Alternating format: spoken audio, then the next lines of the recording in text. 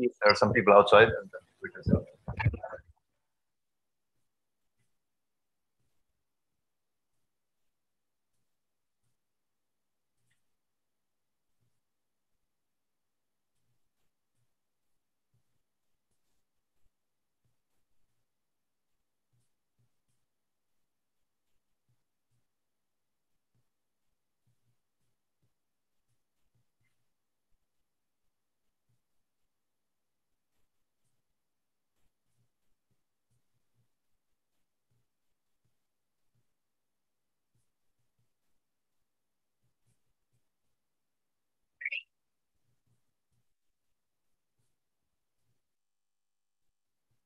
Okay, so good morning, everyone, here in Corfu and online, and good morning, Hikaru. And so thank you very much for joining us today.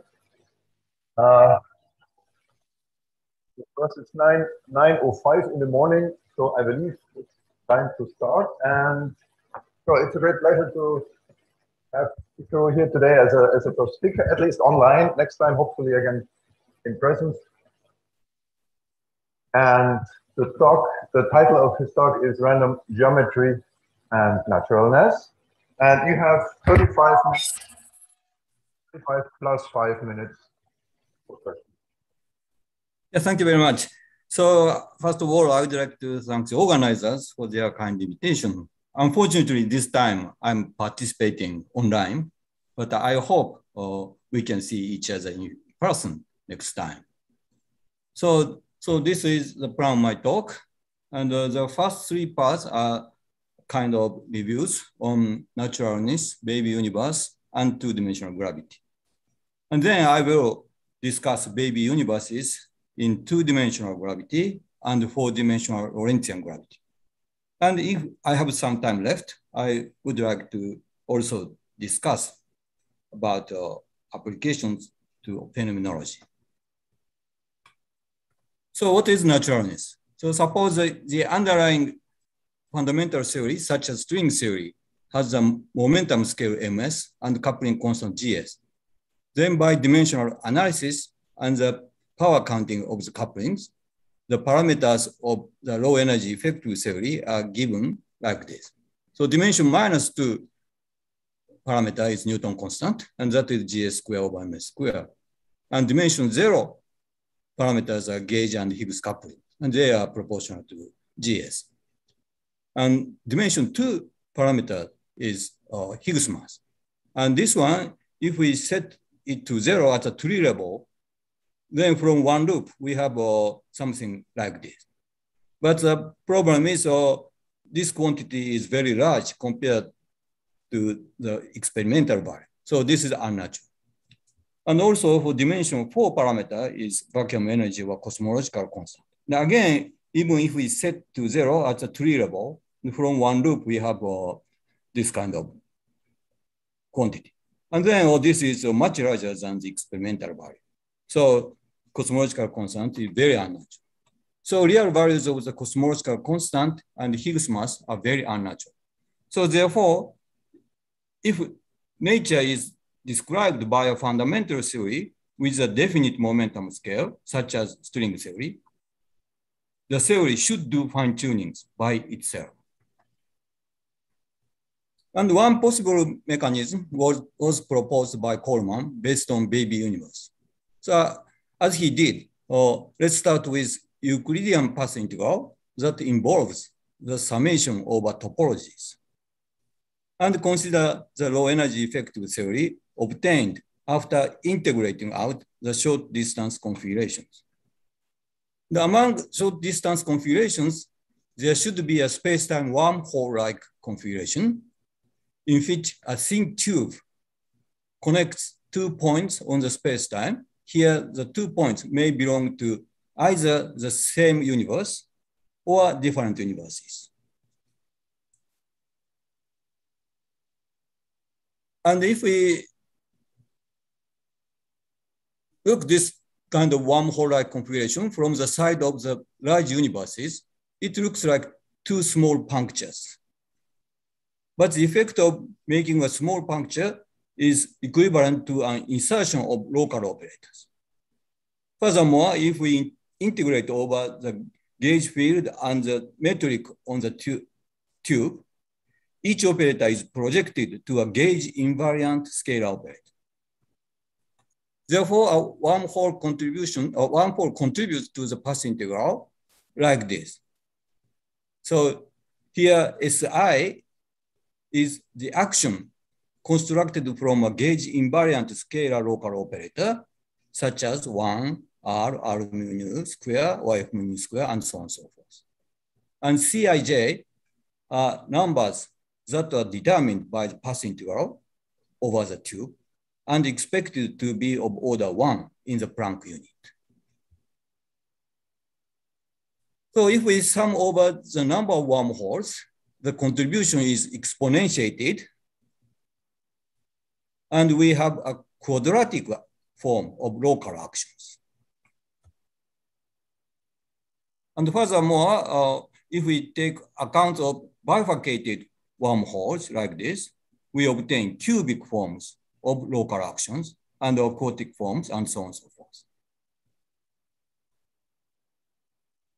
Thus, we have seen the low energy effective theory of quantum gravity that involves topology change is given by a power series of local action like this. And here the coefficients Ci, Cij, and so on are constants of order 1 in the Planck unit.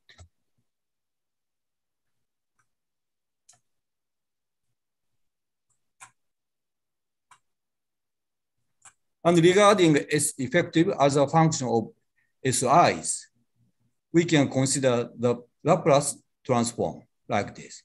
So exponential minus S can be expressed like this. And here lambda 1, lambda 2, they are just parameters, and they are not functional. They are just parameters. And then the path integral for the effective action becomes like this after interchanging the order of integration over phi and integration over lambda. But this part is nothing but a path integral for a local action where lambda i's are coupling constant of the action. So coupling constants are not merely constants, but should be integrated with some weight, W. And in this picture, multiverse appears very natural. So in fact, even if we start from a connected universe, we have disconnected universes after integrating out the short distance fluctuations like this. So this is connected universe, but after integrating, we have disconnected universe. Therefore, we have to sum over the number of universes in the evaluation of the partition function. So the partition function, in the partition function, we have n single universes, and the contributions from single universes are exponentiated like this. So here, the single lambda is the partition function for a single universe. So we have seen that the partition function is given by averaging this kind of form with some weight W. And this somewhat contradicts with our experience. In fact, we usually recognize coupling constant as just constant, and we never observe a superposition of different coupling constant. However, the problem is resolved if Z lambda has a sharp peak around some value, lambda around lambda 0. In this case, we can say that nature itself tunes the parameters to lambda 0. An interesting point of this scenario is that W lambda is not important as far as it is a smooth function of lambda. So if it is true, the so-called big fix occurs. All the couplings of the low energy effective theory are fixed by themselves, and we do not need precise information about the short distance physics. So here, let's remember what Hermann did, although it is not correct. So for simplicity, we keep only the cosmological constant, lambda.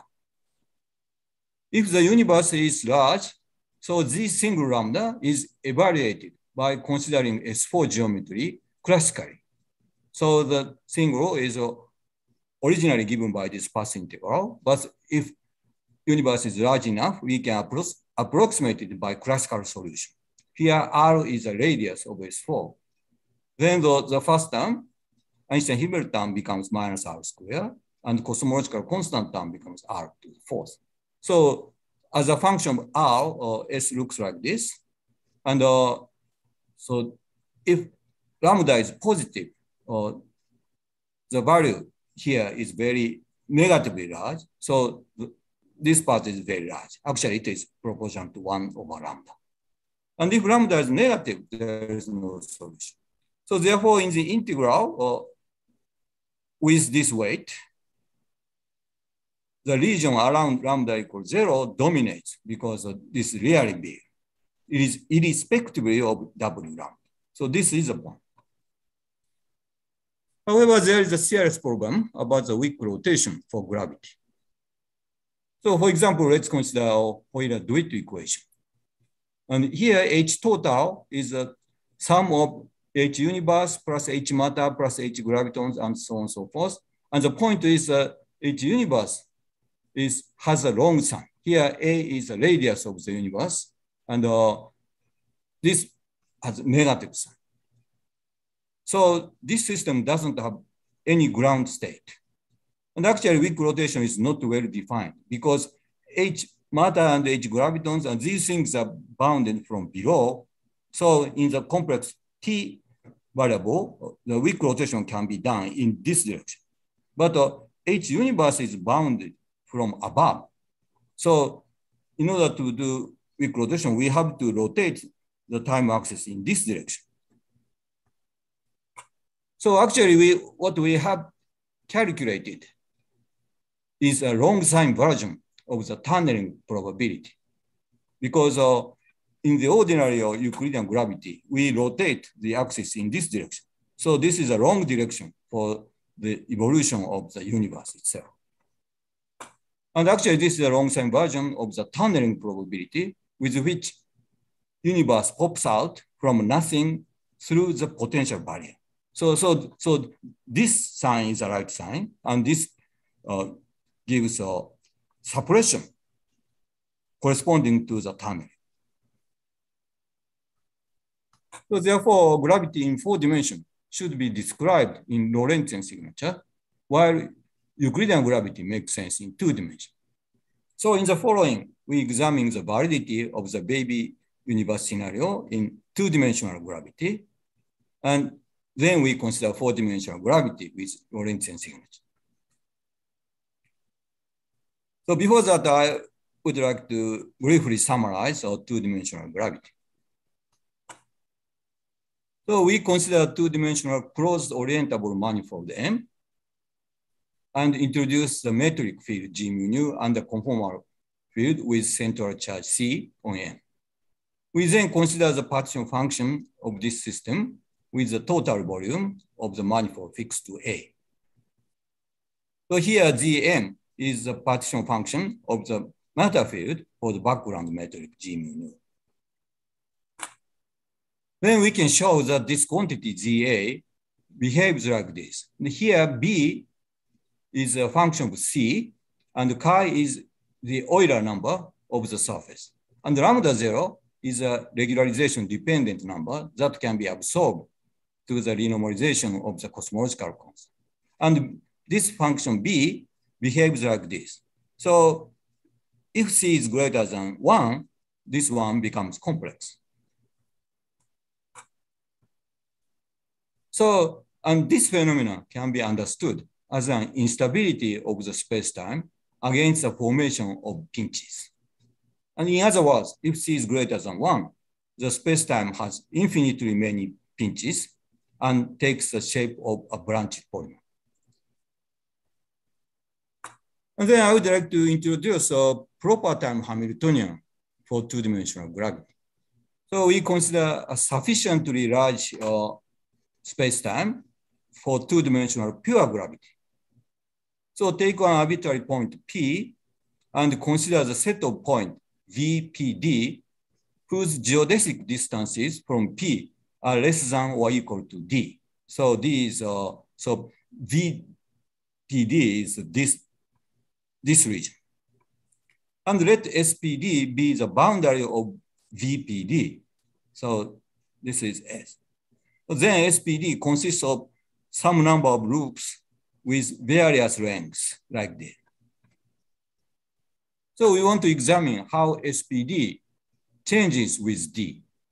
And in general, the loops contained in SPD splits or merge as D is increased. In order to describe such processes, it is convenient to consider the creation and annihilation operators of loops. So let psi dagger L and psi L be the creation and annihilation operators of a loop with length L. And to be precise, psi dagger L creates a loop with one marked point, and psi L annihilates a loop with no marked point. Then if we consider this kind of state, 0 and psi dagger L1, psi dagger Lk, represent the state with K loops with length L1 and Lk. So SPD can be expressed as a superposition of such states like this. Okay, so this one with some coefficient and integrate and summation. And the devolution of SPD is described by the following equation. So it looks like a Schrödinger equation, and this looks like Hamiltonian. And the three terms in H represent the effects of first splitting of loop with length L1 plus L2 to two loops. And second, merging of two loops with length L1 and L2. And finally, disappearing of a loop with length 0. So note here that the linear term consists of only annihilation operator and not creation operator. Then we can check that this formulation indeed describes the two-dimensional pure gravity by an explicit calculation. For example, the loop amplitudes are given by this expression. So here, all loops disappear after sufficient proper time. So after sufficient proper time, we have 0. So with this preparation, we can consider baby universe in 2 dimensions.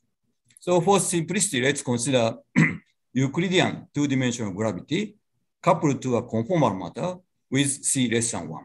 And as we have seen, ZA is given by this expression. And here, B is greater than 2 if C is less than 1. So consider the number of random surfaces with a baby universe. So here we consider number of random spheres with area A with a thin tube. So random sphere is chi equal 2. So the number of random surfaces is proportional to A to minus B minus 1. And since we have 2 thin tubes, so we have 2 points. So A to just 2. So in total, we have A to minus B to 1, with B plus 1. On the other hand, if we consider random tori with area A, so tori is chi equal 0. So this is just A to minus 1. So if B is greater than 2, so this one is much larger than this. So if we look at them in a time slice, this means that the probability of having a large circle plus small circle is much less than that of 2 large circles. So therefore, in the simple 2-dimensional gravity, the effect of baby universes is much smaller than that of large universes. So Coleman's mechanism does not work. However, as we will see later, in 4-dimensional gravity, this is not a serious problem because the probability that a macroscopic universe splits into 2 macroscopic universes is highly suppressed. So it is meaningful to try to make a model in which the effect of the baby universe can be regarded as a correction to the mother universe like this. So actually it can be realized if we introduce an additional factor for each wormhole to cancel the weight coming from the handle, GS squared. So however, there appears another difficulty. If we sum up the wormholes, we have exponential a squared because each wormhole has a squared factor. And the summation over a does not convert for any cosmological constant. So formally, it is possible to define a matrix model with a double trace term and define the partition function by an analytic continuation. But it turns out that to be very artificial. So if we want to use a two-dimensional theory as a model of four-dimensional theory, it is better to switch to the Lorentzian signature. So let's try to construct a multiverse Hamiltonian of two-dimensional Lorentzian gravity. And as we have seen, Euclidean multiverse of two-dimensional pure gravity is described by this Hamiltonian. And this Hamiltonian was originally obtained from the dynamical triangulation. However, it can also be derived in the temporal gauge, except for the tadpole term. So we guess or define the Lorentzian Hamiltonian by modifying H to become Hermitian. So by introducing tadpole of psi dagger in addition to psi and redefining L psi L as psi L, we obtain this Hamilton.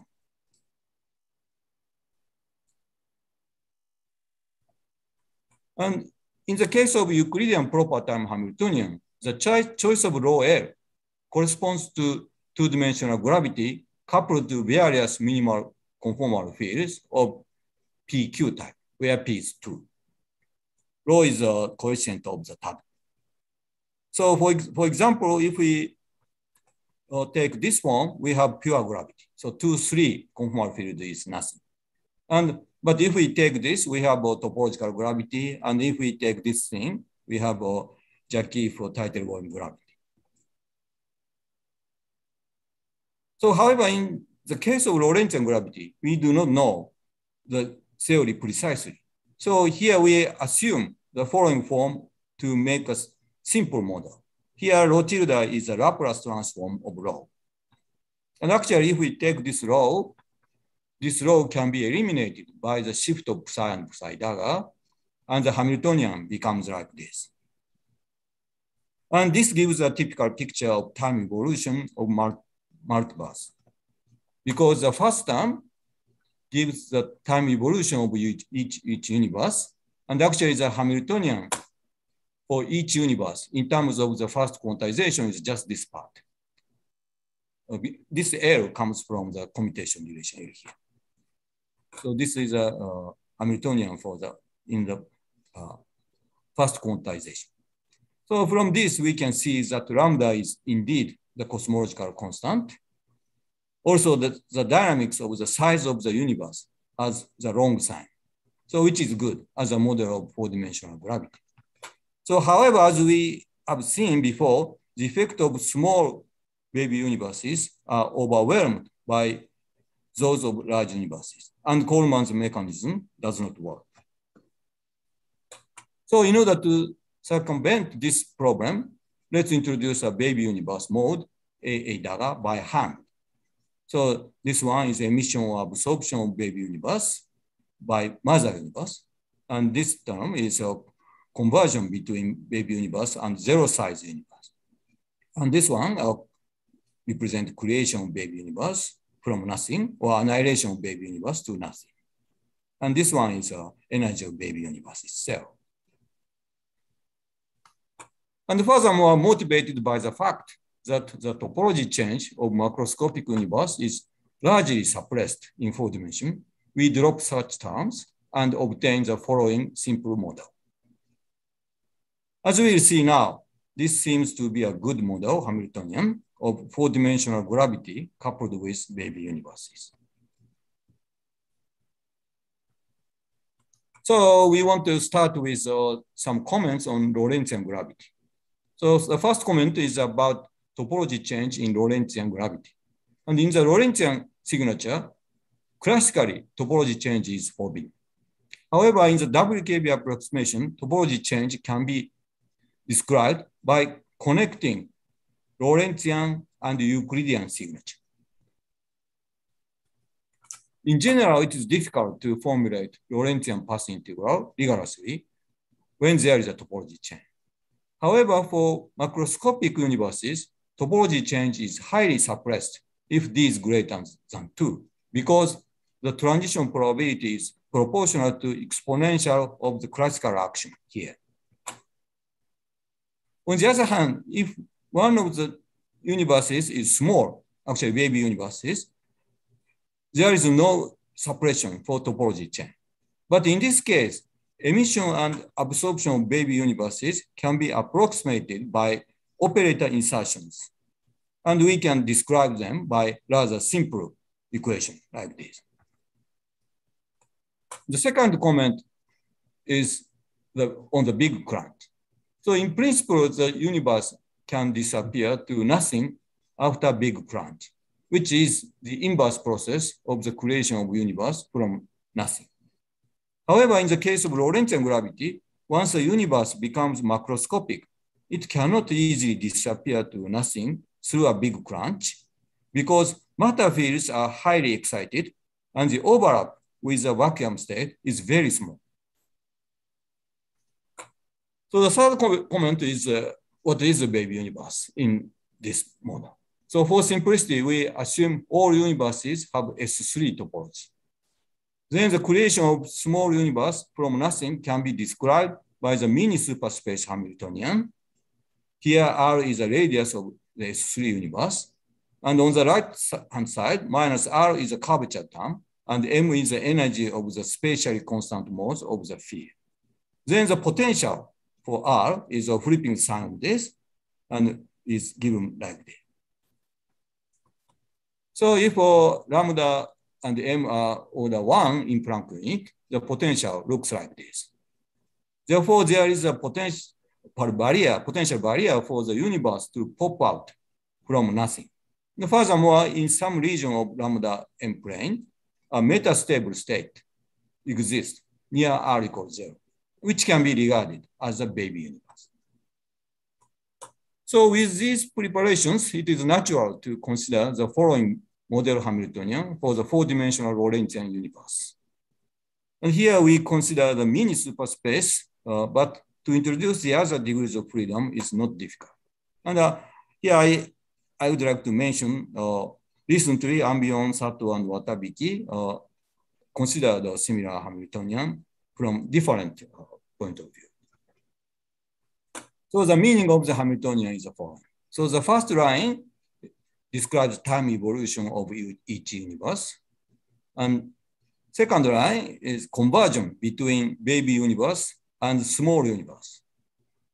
And the third line describes annihilation or creation of baby universe to or from nothing.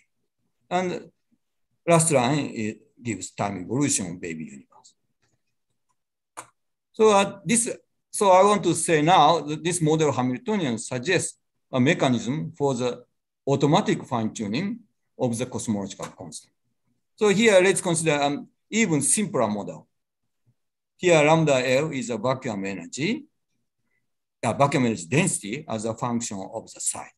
And a size L is actually the volume of the universe.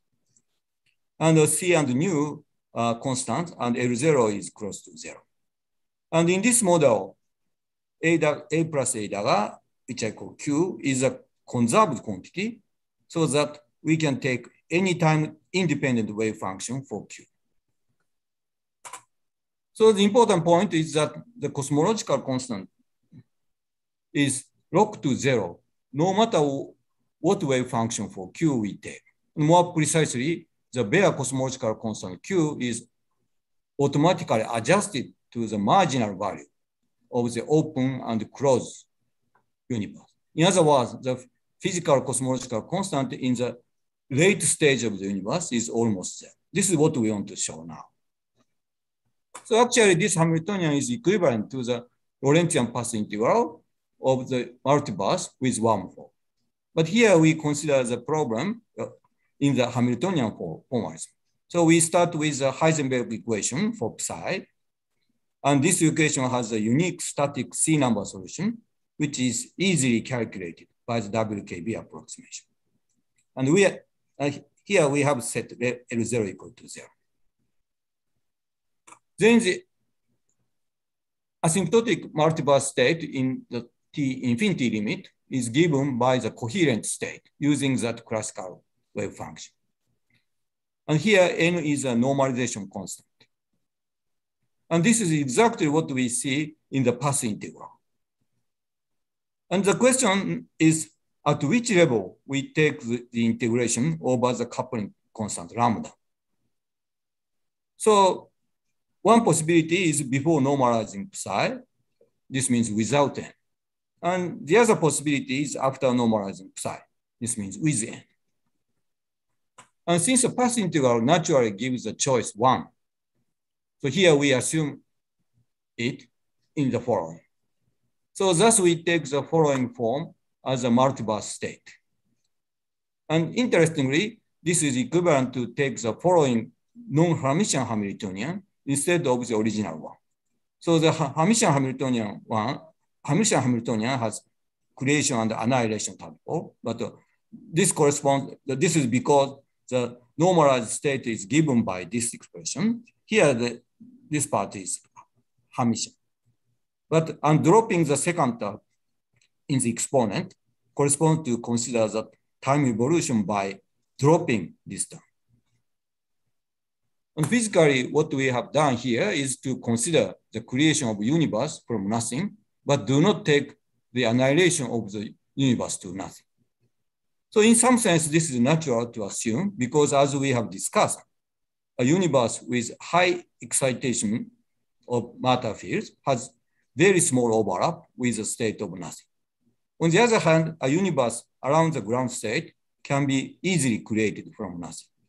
So at any rate, the entropy of the universe keeps increasing, and it is not natural.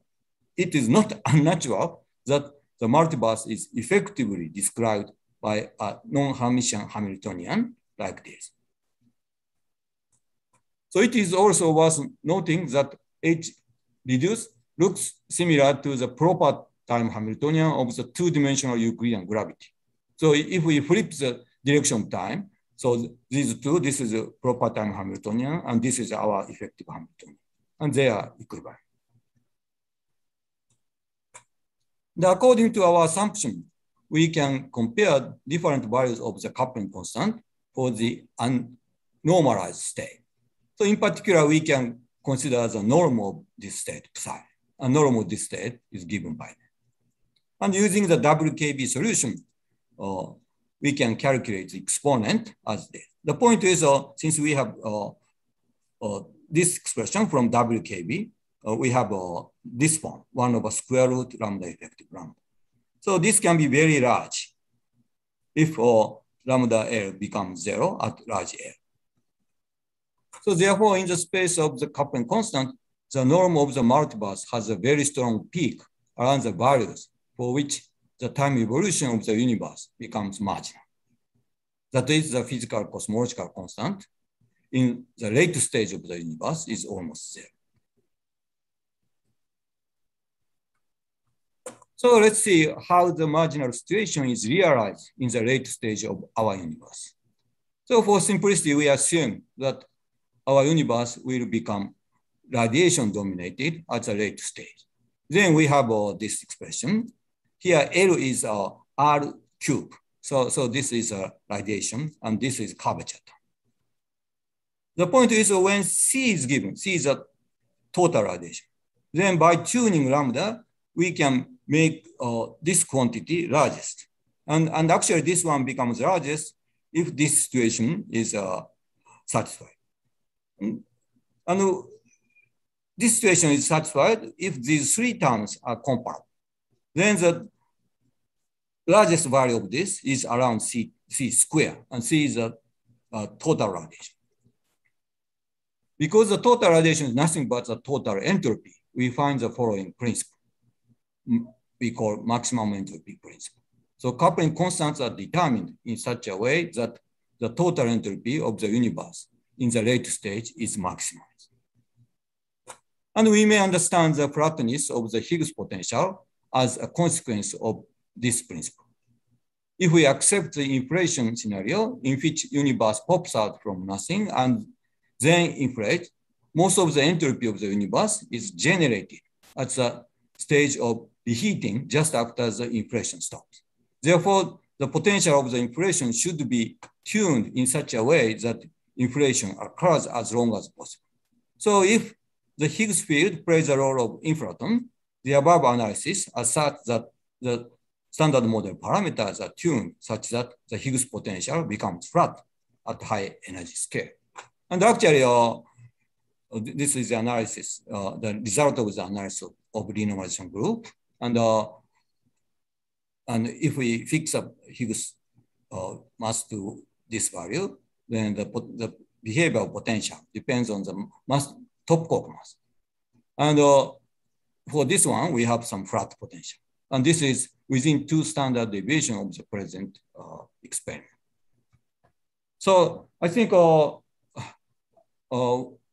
we can develop phenomenology further, but I think since time is running, and I think I should skip here. You have around 5 minutes. 5 minutes, yeah, thank you. So maybe okay, I will briefly talk about this. So in general, we need to know C as a function of the coupling constant to apply the maximum entropy principle. However, under some circumstances, we can find the position of the minimum without knowing the detail of C. So for example, we can consider symmetric point, and this corresponds to theta Q3D, and also edge of drastic change. And then, for example, cosmological constant is edge of drastic change, closed and open universe, and Higgs inflation, as we have seen, and classical conformality. So in this way, we may introduce the generalized multi-critical point principle. So that the coupling constants, which are relevant in the low energy region, are tuned to such values that changing them would dramatically alter the history of the universe. And of course, there are many open questions. For example, for Higgs potential, we do not know which one is favored by nature. So flat potential or degenerate vacuum. Or still we have to explain the origin of the weak scale. And also our cosmological constant is not exactly 0. And also we want to know how many parameters are tuned. So to summarize, baby universe in Lorentzian signature may be understood even by the present tool of field theory and string theory. And we can also derive phenomenological consequences such as Higgs inflation and dark matter mass. So the idea of big fix suggests the following picture. The rough structure of our universe is determined by the string dynamics, and the detailed parameters are fixed by the big fix. And in the latter, parameters are fixed irrespectively to the detail of the model. So one of the interesting directions along this line is to see how multiverse or baby universes look like in non-commutative field theory or matrix model. Actually, there are several interesting attempts to examine expanding universe by matrix model. So it must be interesting to see multiverse and baby universes in such frame. So at any rate, there is a lot that needs to be clarified about baby universe, but I think it is worth investigating. Thank you very much.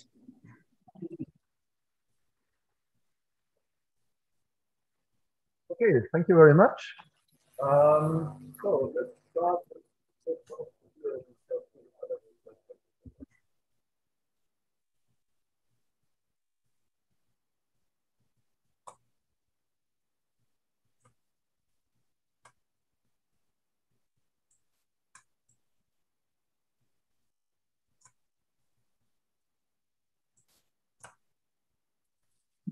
Hello, just one question. When you're talking about the topology change, yes, in the case of 4-dimensional manifolds, you mean topology change of say, three-dimensional manifold times sort of time, so sort of hyperbolic picture.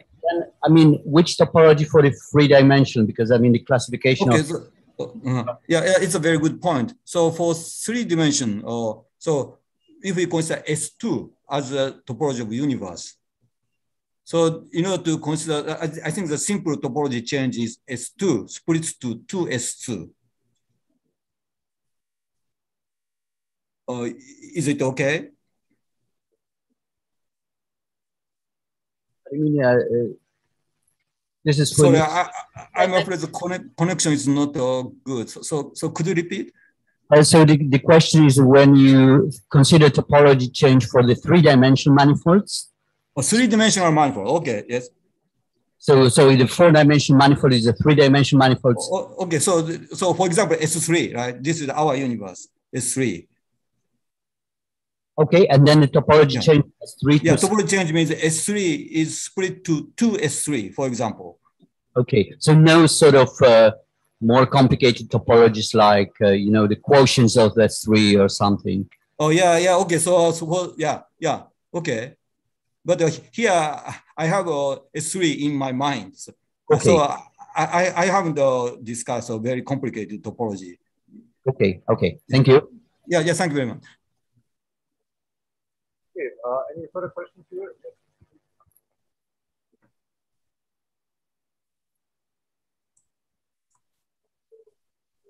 Yeah, I'm afraid the connection is not very good. I cannot hear.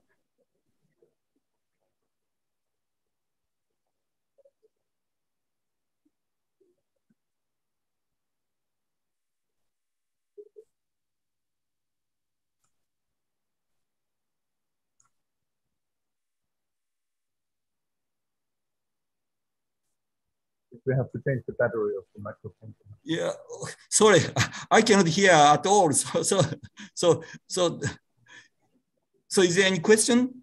We're changing the battery of the. So wait a second. We will try again. So what? So yeah, somehow I cannot hear at all. So do you hear me? Yes, we can hear you. Yeah, somehow I cannot hear. So what should I do? You hear me now? Hello, you hear me? Yes. Yeah. I hear you. Yes.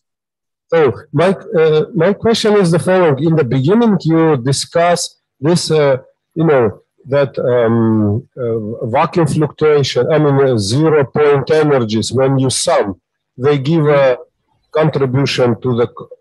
People think that it gives the contribution to the cosmological constant, which is up to the 4.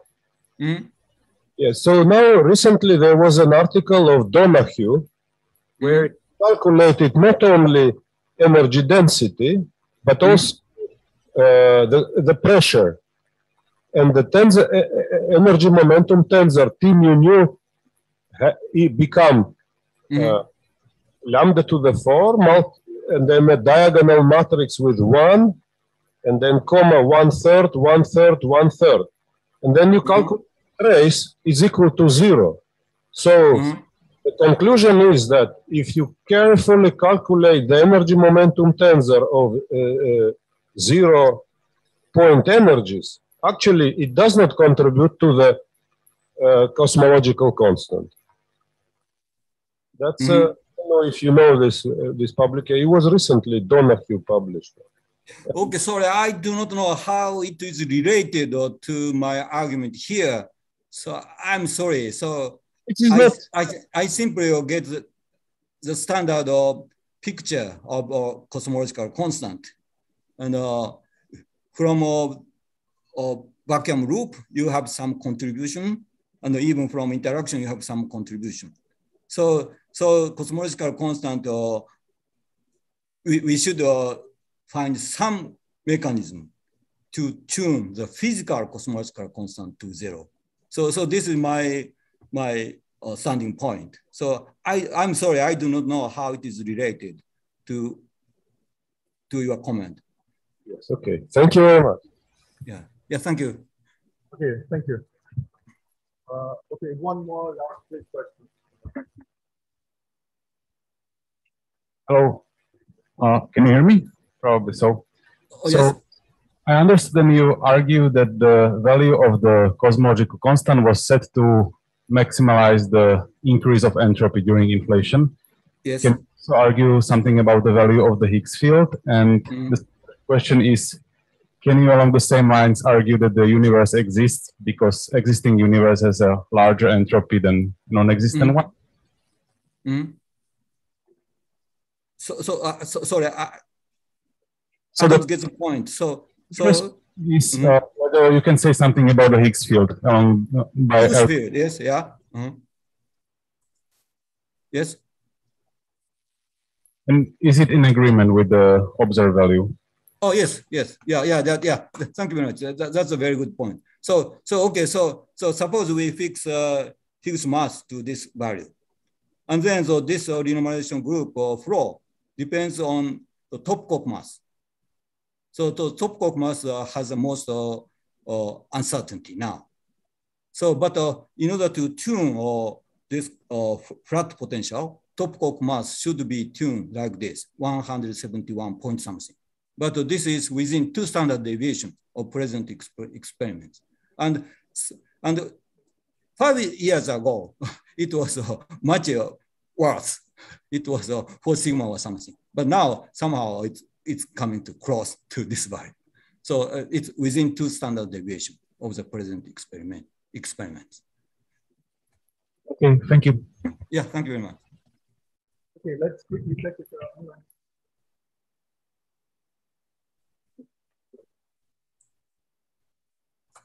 Okay, there are no questions online, so thank you very much again for the nice talk.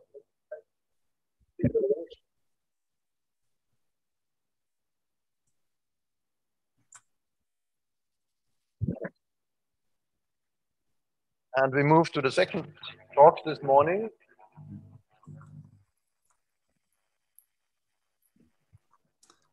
Good morning. Can you hear me? By Elli Pomoni. Good morning. Yes, we can hear you. Perfect. Yes.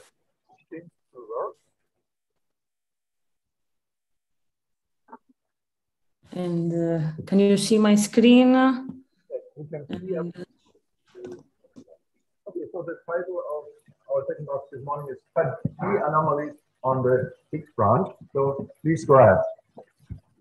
First of all, I would like to start by thanking the organizers, and I hope that next time I can actually be there and enjoy the sun of Kerkira. And maybe also it is very appropriate to thank Humboldt Foundation, because this is how I got to Germany, and now I am here and I enjoy very much being here. So yeah. And this work is in collaboration with Vasilis Niarchos, Kostis Papagiorgakis, Alessandro Pini, who was a postdoc in Hamburg here with us. Now he's back to Italy. And Enrico Andriolo, who is an amazing PhD student and is graduating this year. So if someone is hiring, they should pay attention to his application. And let's start nicely and slowly. So we will be talking about conformal field theories in even dimensions, and okay, more or less it will all be for 4 dimensions, but most of it can be thought of through for 2, for 6. And whenever you couple CFTs to gravity, you see that the effective action cannot simultaneously preserve diffeomorphisms and Weyl transformations. And this is the famous anomaly, which is manifest precisely in this class between the conservation of the stress energy tensor and its tracelessness. And usually what people do is they say, oh, conservation is very important, we will preserve it, but we pay a price, we will lose tracelessness. Yes, and here is a Weyl transformation, and by taking derivatives with respect to this parameter sigma, we get the anomaly. And here is the famous anomaly for D. So we have a piece, the coefficient of which is the famous A anomaly, and it multiplies the Euler density. And there is another coefficient C, which multiplies the Weil tensor. So this was meant to be more of a review. Also, maybe this slide, some of the people that they like this stuff, maybe know, maybe some people don't. So conformal anomalies are classified in two classes. And the classification asks one question: does the anomaly introduce a scale? And there are anomalies that don't introduce a scale, and these are of type A, and anomalies that do introduce a scale, and these are called type B. Type A anomalies, conformal anomalies, are really great because, first of all, they can be expressed in terms of topological invariance, precisely like the chiral anomalies. And this is also why I wrote this sentence here. They are really, really similar to chiral anomalies. So you can really use your intuition for them.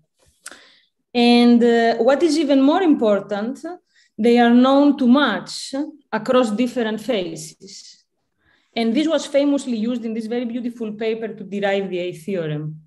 So when I want to study type B anomalies, in my mind, I want really eventually to be able to say things the way they did. And yes, here I have one example from the slide before is the A anomaly. Now type B anomalies, which is the one that I want to study with this presentation. First of all, they depend on the scale. Very importantly, they are highly non-trivial functions of couplings. So they are not just a number like chiral anomalies. And we have no idea, we have no reason why they should match, at least as of now. And a famous example is the C coefficient in the equation that I saw before. And in fact, there is not only the C coefficient, there is a whole class of type B anomalies, which come about when you study two-point functions of operators with integer scaling dimension. So what is this talk about? This talk about is to precisely address this very basic question. Should type B anomalies match? Yes or no, and why? And I will give you concrete examples of matching and concrete examples of non-matching. And I will phrase a criterion, which basically this is the most important part of the work, why and when they should match. And my concrete examples, I will take them from n = 2 superconformal field theories, for which actually we have non-perturbative techniques we can use, and we can really compute everything and understand everything perfectly. And in order for me to break conformal symmetry spontaneously, what I will do is that I will begin with my n = 2 theory, and I will go to the Higgs branch in which conformal symmetry is broken spontaneously. Great. So in the CFT phase, we can calculate this type of two-point functions. This is all from this paper of Swimmer and Tyson back from 2010. So this coefficient precisely here of the two-point function that multiplies the log, and here you see the scale dependence. This is the anomaly in the CFT phase. And they showed that this coefficient also appears in the three-point function of the stress energy tensor together with these two operators. And again, a note here, and I will keep repeating it throughout the talk, these operators have integer conformal dimension, so it's 2 plus an integer in my notation. Yes. And because I will do n = 2 so that I can calculate everything beautifully, this coefficient here is an exact result that I can obtain using localization. And we will see with our eyes that this is a function that is highly non-trivial in the coupling constant dependence. So here is the plan of the talk. First of all, I will quickly sketch how you get this, how you begin with a two-point function, and this coefficient here is the anomaly. and why the same coefficient appears here in the 3-point function, first in the CFT phase, and then I will define the anomaly as this coefficient in any phase. Then the moment I have this coefficient, I will derive for you a novel word identity, which holds both in the CFT phase and in the spontaneously broken phase, which says that this conformal anomaly is covariantly constant under the covariant derivative that tells us how we move on the conformal manifold. I will explain all of these things, what they are in detail.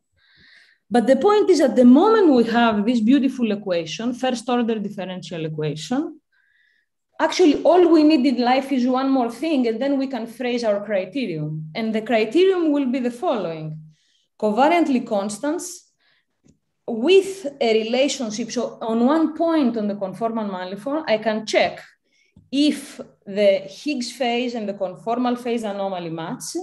If they match at one point, they always match because of this. If they don't match, they will never match.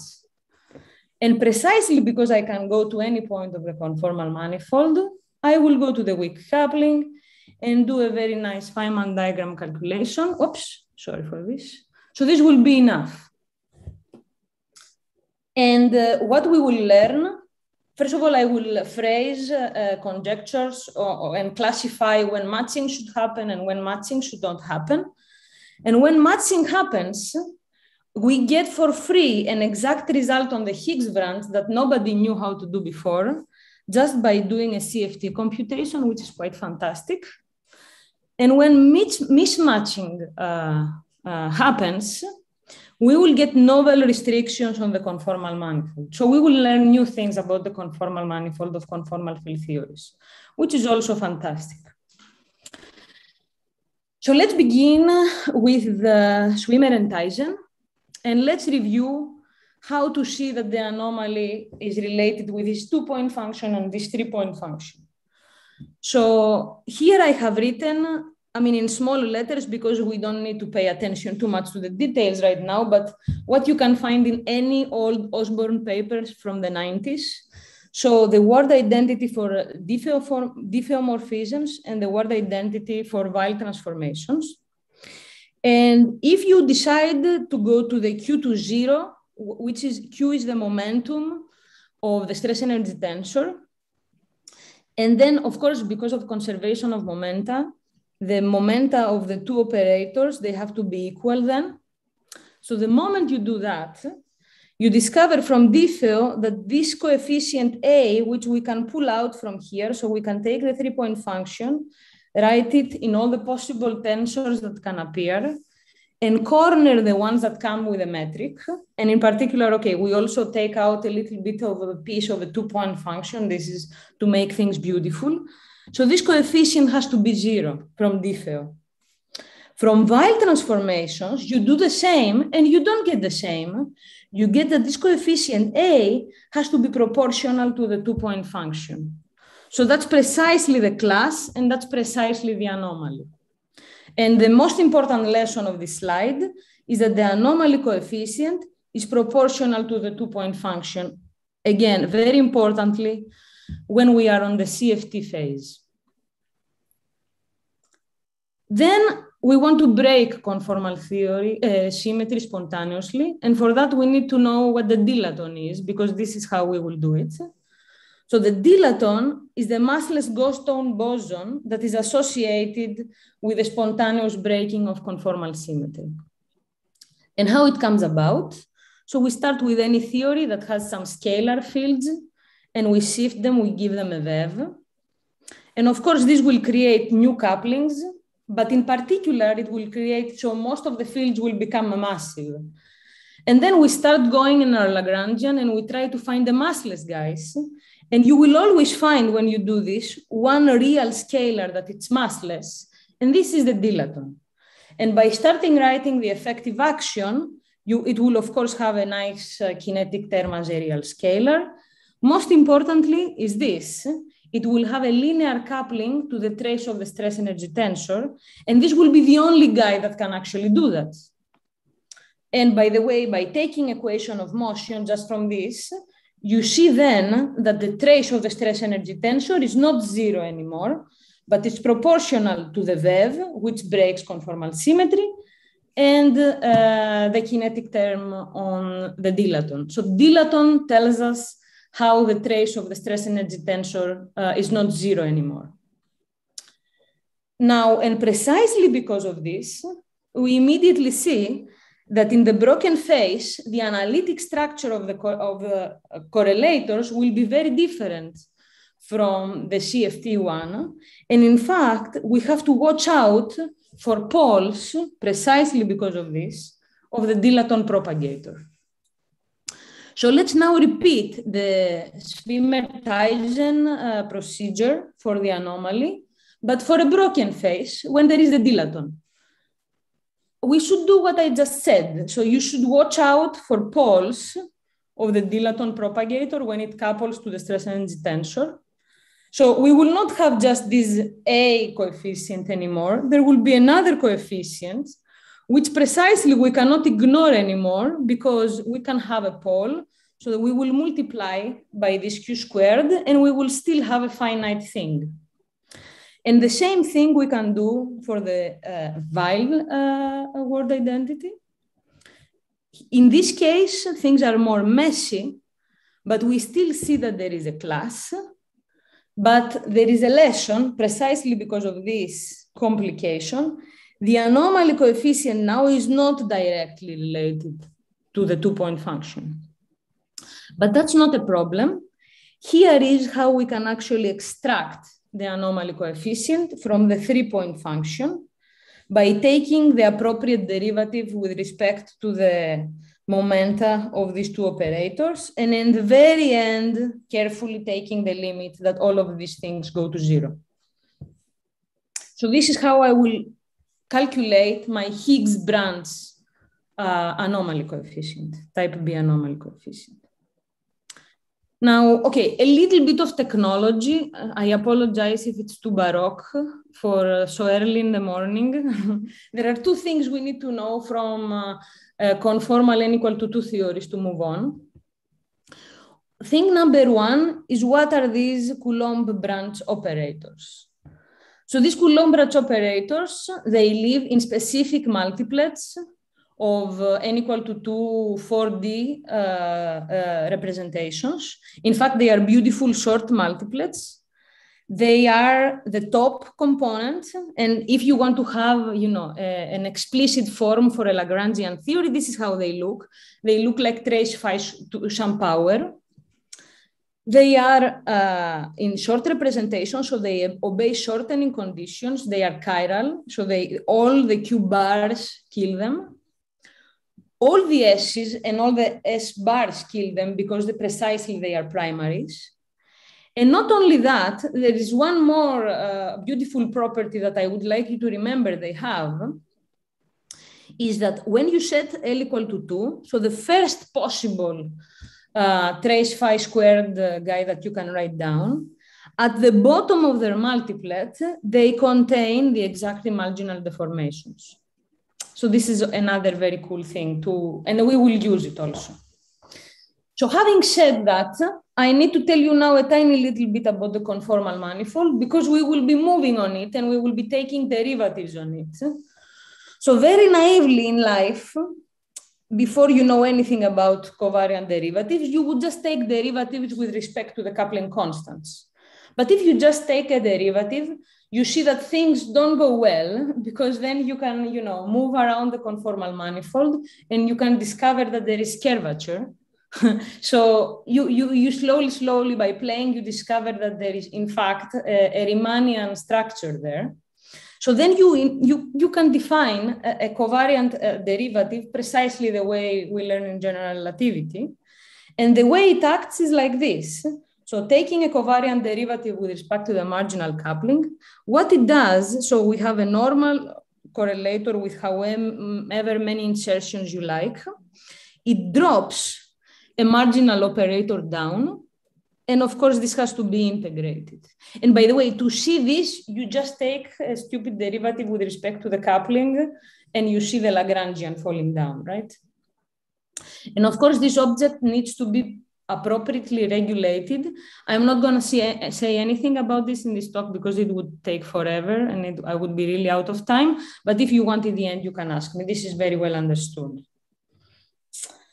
And one last thing, the moment you want to study Coulomb branch operators, there are these very beautiful papers that you can read and you can compute two-point functions using localization. Great. So now let's go. I want to prove for you the word identity. In fact, I will prove it to you in one possible way, but there are many other beautiful ways. And one of the coming papers that we will have is a very general, nice proof that doesn't care about supersymmetry, doesn't care about anything. But let me do it now using supersymmetry. So I write here for you the n equal to 2 super conformal word identity.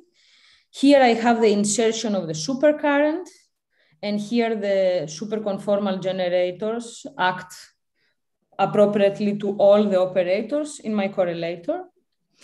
And what I want to do, I want to calculate the covariant derivative with respect to the modular coupling on the anomaly coefficient, which will come up from this 3-point correlator, as we discussed. So when I do that, as I said in the previous slide, I drop down a marginal operator. So now this is the correlator I need to study. Well, this is great because the marginal operator, as I said in the previous slide, is a descendant of trace phi squared. So this is great. I write it like this as a descendant. And then I use the superconformal word identity on this correlator. And immediately, just because of the properties of these multiplets, I get 0 on the right-hand side, which is enough to prove this. The same type of thing you can do in the Higgs phase. Of course, remember, it is very important that we have to take the limit of the momentum of the stress energy tensor to go to 0 slowly, precisely because there are poles of the dilaton. But there is one more thing that we need to be careful about when we do this, because we are doing supersymmetry now. So the dilaton has a supersymmetric partner, the dilatino. And the same way the dilaton couples to the trace of the stress energy tensor, the dilatino can actually couple to the supercurrent. So when you want to compute this object as before, and okay, now I'm all in momentum space and I'm taking a limit in the very end, there can be such poles, right? So great. So what can happen in the word identity? The right-hand side goes through identically as I explained before, but you have to now consider the left-hand side, and in particular, this type of objects. Well, long story short, the correlation function with the dilatino can only contribute by boundary terms, precisely because this was the term with the derivative. And when you put down this and you compute this guy, in the end, you find that there is no possible term that can actually affect the anomaly. So you find that this word identity also holds in the Higgs branch. So this is amazing because if we have these word identities, so we have basically this is covariantly constant and this is covariantly constant, we can now phrase the criterion of matching of type B anomalies. So we can put them together in this nicely looking first order differential equation. And then we can immediately see what I want. If we can also show that the anomalies match at one point of the conformal manifold, let's call it lambda star, this means that they have to match at any point because of this. That's the criterion. And that's great because the weak coupling is also a point on the conformal manifold. And we can do weak coupling perturbation theory to check what's going on. So let's now go and study concrete examples. And let's first use superconformal QCD for our first example. And we can take superconformal QCD with color group some SUK. And of course, the number of flavors, in order for it to be conformal, it has to be 2K. By the way, this computation, I am just saying here that I'm doing for SUK, but in fact, I can do it for any color group. It doesn't matter. You just have to do your appropriate gymnastics with the coefficients that come out. I need to compute this diagram in the Higgs phase. In the CFT phase, I am not even telling you how to do the calculation because it's a super easy 2-point function that has been calculated before us in many different ways. So I don't even need to tell how to do it. So for the Higgs phase, this is the Feynman diagram. The stress energy tensor comes in. The dilaton propagates out of the stress energy tensor and couples to all the massive scalars which are here in the loop. By the way, for people that have ever tried to do anything like that, this is a super hard calculation. And in some sense, this is borderline in the, the level where we are right now, being able to do such integrals. These are the famous L-loop banana integrals, massive banana integrals. And we did some really cool calculations to be able to extract the coefficients out of the banana integral that we wanted. So this work may have interesting things even for the people that care about amplitudes. But this is an aside. The point for us is that we were able to compute this. Here I wrote full glory, everything with coefficients, and we get precisely the same answer as in the CFT. So what we say is that the Higgs branch anomaly matches with the CFT result. So we have, this is the first example of matching. And again, any one node theory will do this. Now we go to another class of n equal to 2 theories, which is more complicated. So we want to study more general quivers. And well, usually this is a paradigmatic quiver people come up with when they are, people that they like to do Gayotto stuff, classes, blah, blah, blah. So this is a circular quiver with the same type of node everywhere. Let's just take it to be SUK for now. Again, the diagram is the same that we need to compute. The only difference is that the operators that you can put here can come from different nodes. And in fact, also for people that know a little bit about orbifolds, you can do a discrete Fourier transform and organize your basis of trace phi to the L type operators in untwisted and twisted fashion. And here I have the Higgs branch anomaly for some operator in twisted or untwisted, alpha. And then I do my calculation. And for the first time, I see something, there is no matching. So here is the CFT result. And the Higgs result has this extra thing, 1 over n to the L. So there is no matching. So at the beginning, in fact, because at the beginning we cared about studying deconstruction, which is a limit where this n goes to infinity. So at the beginning we froze, actually. We were like, oh, there is no matching. So deconstruction is going to have a problem. But then we observed that when n goes to infinity, this goes away. So everything is good. But nonetheless, for finite n, this is the first example of non-matching. But there is a slightly extra thing that I need you to pay attention to. Let's look at the mode where A alpha is equal to 0, so the untwisted case, which is something like a center of mass field. So the moment you do that, the untwisted scalars, when you just write your Lagrangian out, they do not couple to the dilaton, as expected. But they actually can, precisely because they are massless. So here we have two massless guys. We have the dilaton and this center of mass mode.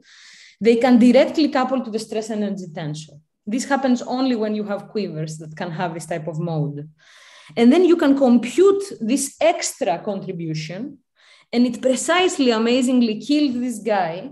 And for the untwisted mode, you get matching again. So let's summarize the slides. For any general twisted mode, you will not have matching, but for the untwisted guy, you get matching precisely because of this extra contribution. So let's now make theorems. Let's organize what we learned into theorems. Conjectures, of course, because, yeah, we are not mathematicians, and also we didn't study non-Lagrangian theories. So the first case was super QCD. And in super QCD, when you go to the Higgs branch, in the very much in the IR, you get a trivial chiral ring. No one is left, all the operators are lifted. So in such a case, in type 2b, the type 2b anomalies match along the Higgs branch RG flow. So matching. When there is a non-trivial IR chiral ring, and this is precisely the example that I showed second, because the untwisted mode is massless, so he will survive all the way down to the extreme IR. Generically, there is no matching for all the different twisted modes. However, the mode that precisely corresponds to the one that survives in the IR, for this mode, there is matching. And there is a other smaller little conjecture, which also is really cute, that as long as you can check matching for the generators, you have matching for the full chiral ring, which is also very nice because you don't have to do the whole calculation. Okay. Okay, maybe the time is passing and this slide is maybe too much. The only thing that I wanted to say with the slide is we know how to compute these anomaly coefficients in the CFT phase using localization. And we do this by taking the Peshtun partition function and taking a derivative with respect to the coupling constants. And you see that what you get is a highly non-trivial function of the couplings. And if you have further questions, you can ask me. And by the way, maybe one thing to say is that this computation is super difficult and you get a super complicated trans series with respect to instanton corrections. So there is really like a lot of wealth here and the computation is very difficult. At least technically. In practice is easy, in theory is easy, in practice is super hard. So let's now consider the consequences of mismatching, because here we learn also something cool and new. So, and what we will learn is we will learn new things about the conformal manifold. So up to now, I mean, this is the latest paper that you can read to learn things about the conformal manifold. Okay, there is another paper by Dachikawa that corrects a small mistake that they made, but it's okay for now. Conformal manifold, the maximal we know is that they are Kähler-Hodge manifolds. So basically, if you have a conformal manifold with complex dimension n, we know that the holonomy should be a subgroup of UN. That's all we know, nothing else. Now, with a mismatch, we have new data. We know that the covariant derivative with respect to the marginal coupling on the CFT anomaly coefficient, by the way, this is also called Zamolodchikov metric, is 0. But now there is a second rank 2 tensor who has the same property. And yeah, when there is mismatching, they are just not equal. So there exists a second covariantly constant tensor that does this, which is like, you can go to your mathematician friend and ask, what happens when this happens? And by the way, it's very important to stress that this nabla here, this covariant derivative, is the same in both cases. So what this does is that this imposes restriction to the holonomy group. And this is amazing because this is an indirect way to get constraints on the conformal manifold by studying physics of the Higgs branch. Time is a little bit running, but maybe let me tell you very quickly what are the workings of this mismatching. So if I just knew localization and CFT, I would go ahead and do this complicated calculation, as I said, compute the metrics, plug them in this formula for the connection. And well, I can get, I've done this, it's in the paper, the holonomy. And what you see is that locally, this manifold decomposes to irreducible one-dimensional chiral manifolds. But this takes a very hard calculation, and you have to use Mathematica, and you have to struggle and sweat. If you use the mismatch, you can do actually a 3-level calculation. And just by looking at how these anomaly coefficients look, you can immediately see that the isotropy group is immediately U1 times UN. And of course, this immediately begs for how can we actually really get this? Well, either you do harder things and you go to higher loops, or you can do something simple. You can actually study different Higgsing patterns so that you can actually get this. Okay, I hope I was not very late. I think I started also later, so I shouldn't feel bad. Let me conclude. So we began by reviewing from this beautiful paper of Swimmer and Tyson that the anomaly coefficient of the we can see this in the 3-point function. For the CFT phase, this Gij also appears in the 2-point function. And when we have supersymmetry, this is an exact result. So we know this thing, and it's a highly non-trivial function of the couplings. Then the second thing that I did for you is that I derived a novel word identity, which holds both in the CFT and on the Higgs branch, and tells you that these anomaly coefficients are covariantly constant of the conformal manifold. And then precisely because of this, I was able to phrase a matching condition. So as long as you can do a calculation anywhere you want in the conformal manifold, in particular weak coupling, which we know how to do, then this is enough for a check. Do they match, yes or no? And here is the important, like if you want classification of what can happen. Either in the Higgs branch, in the extreme IR, the chiral ring is empty, and then the anomalies have to match. Or there is something left over, and then for what is left over, the anomalies should always match. However, for any other operator which is lifted in the IR and it's not even there anymore in the extreme IR, matching is not expected to happen. Okay, this was a side little theorem that allows you to cut and have to do less calculations. As long as you can check matching for the generators of the chiral ring, you get matching for the full chiral ring. What is very important is that as long as there is anomaly matching, you get for free and exact results on the Higgs branch using localization from the CFT phase. And when there is a mismatch, you get these nice new restrictions on the holonomy group. And well, what can we do with these things?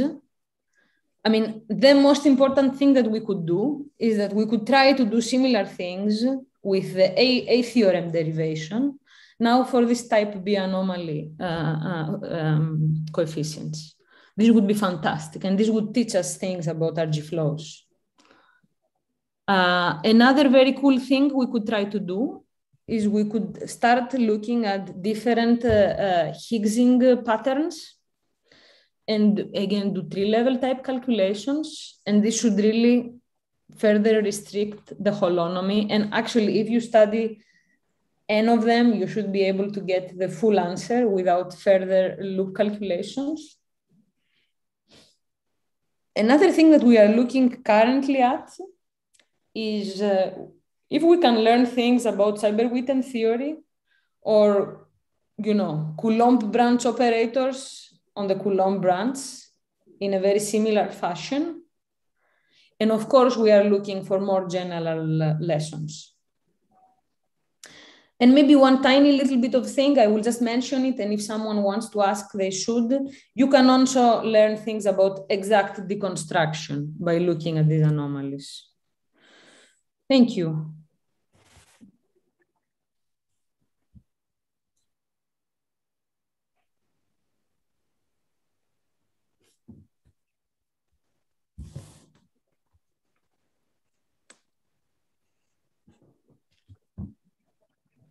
Hello. I ask you, let's take a specific example of what... Sorry, can you say your name because I cannot see who you are? George Panos. Ah, nice. Hi.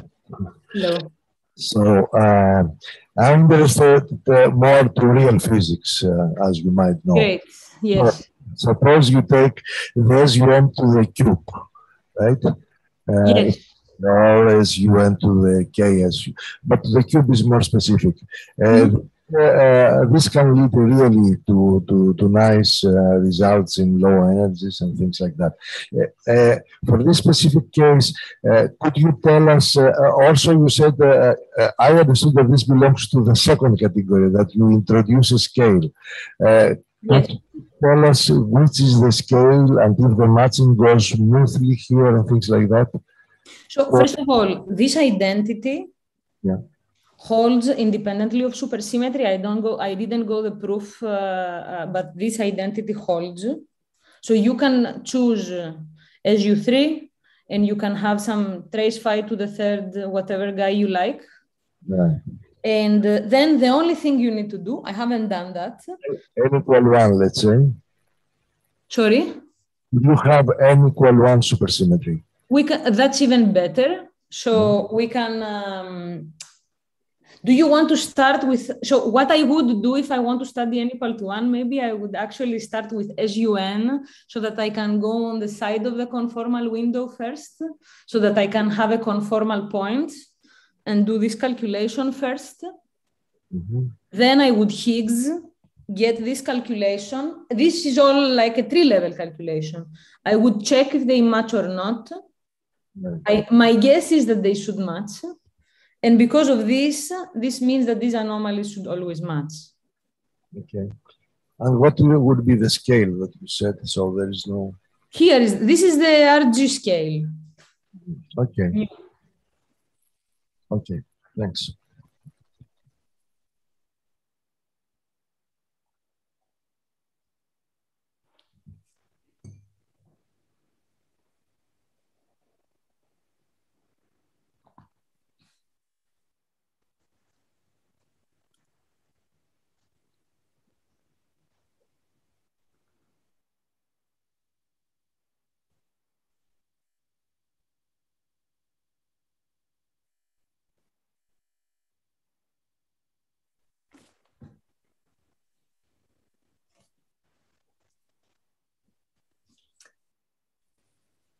Is something happening there in Corfu that I cannot see?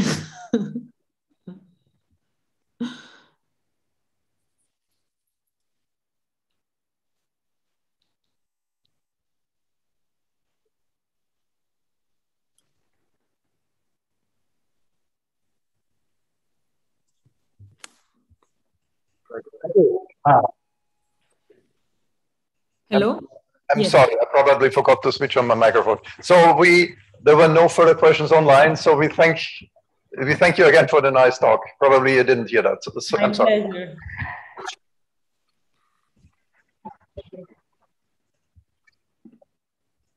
Right.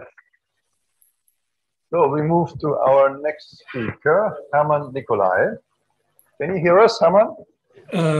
Yes, and let's see. I was just trying to switch on the video, but the host does not allow. Ah, okay. Now here we go. Yes, we can see you. We can hear you. Okay.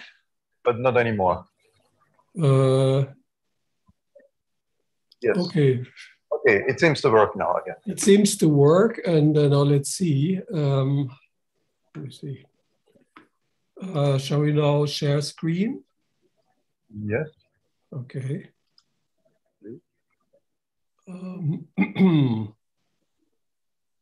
So let's. Do you have the bottom or yeah? All right. Yes, we can see the screen. Can see the screen. So I now let's see. Full screen. Okay. Just a moment. No, we don't see anything anymore. Resume. New share. Oh, it has disappeared.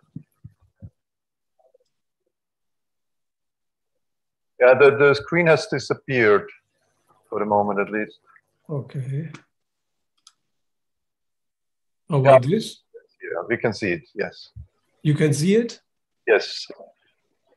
Okay. So we're set, or? I think everything works. So our third speaker this morning is Hermann Nicolai, and he will talk about a perturbative expansion scheme for supermembrane and matrix theory. So please go ahead. Okay, good morning, everyone. And special thanks to George and Patricia for inviting me to give this talk. I now realize I should have come to Corfu rather than having to go to the Institute this early on a Sunday morning. But here we are. I think next time I'll try to make it to Corfu next year. So the work I'm going to talk about is based on a paper I put out recently with Olaf Lechtenfeld. And I should also say that there will be a second part to this lecture, which will be given later by Olaf in Corfu, but at a different workshop, namely quantum geometry, field theory, and gravity. But I should say, I'll try to make my part of the talk self-contained. So let's see. Okay. So first of all, I would like to remind you about supermembranes. This is an old topic and it seems to be somewhat forgotten, but actually there is an extension of the superstring, something that goes beyond superstring theory, and it's the unique maximally supersymmetric supermembrane theory in space-time dimensions t equals 11. This was formulated in 1987 by Bergsoff, Seskin, and Townsend. And as I want to argue in my seminar today, this is actually a candidate theory for non-perturbative formulation of string theory.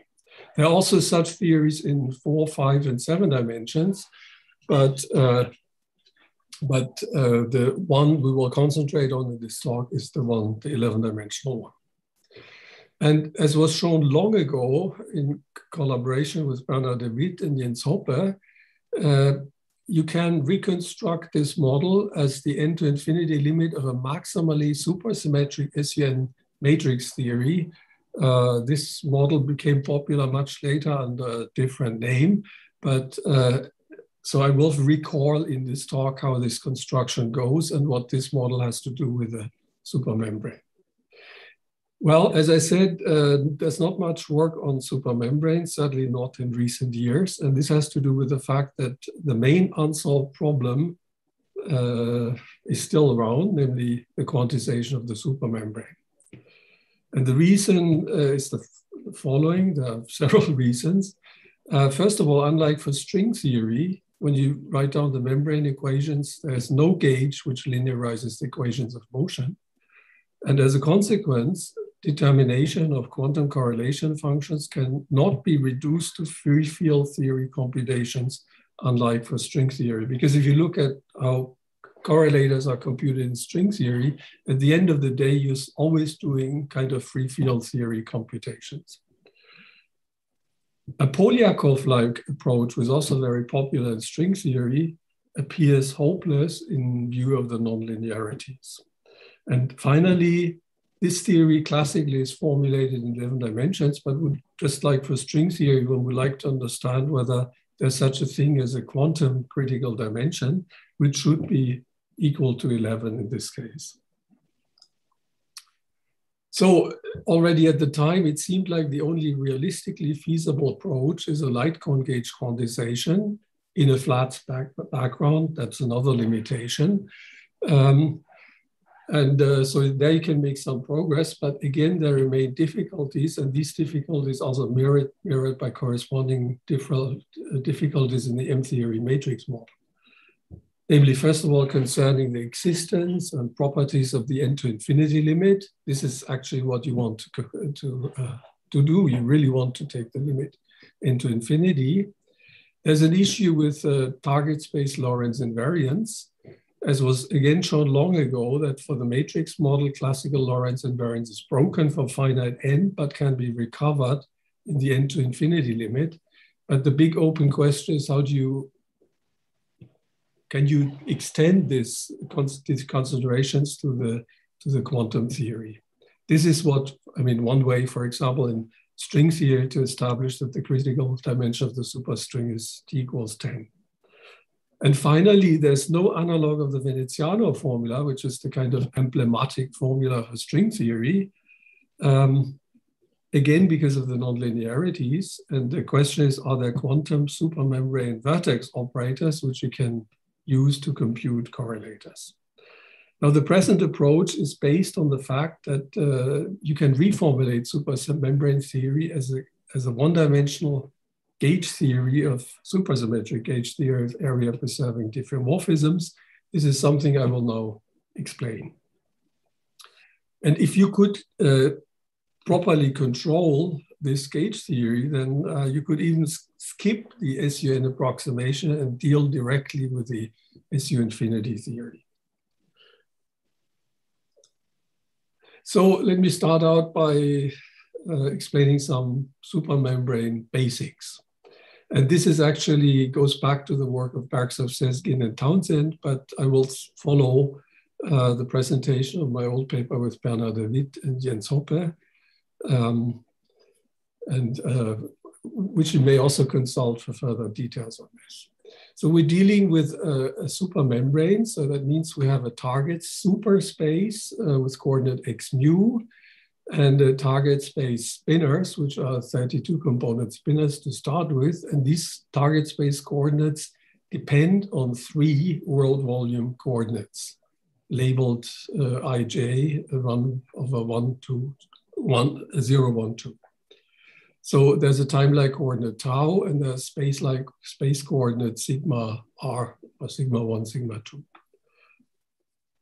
Well, there's the Lagrangian that they write down is a generalization of the Green-Schwarz action for the superstring with kappa symmetry and so on.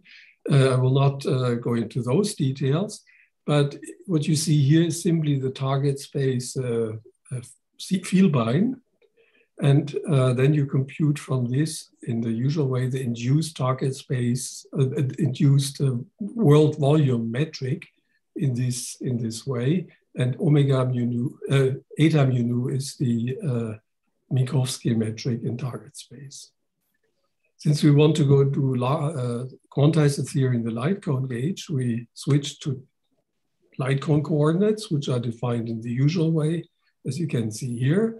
And furthermore, exploit the symmetries of the original Lagrangian to go to a light cone gauge, where you identify the x plus coordinate, target space coordinate with the time coordinate on the world volume, and furthermore impose this projection condition on the target space spinor.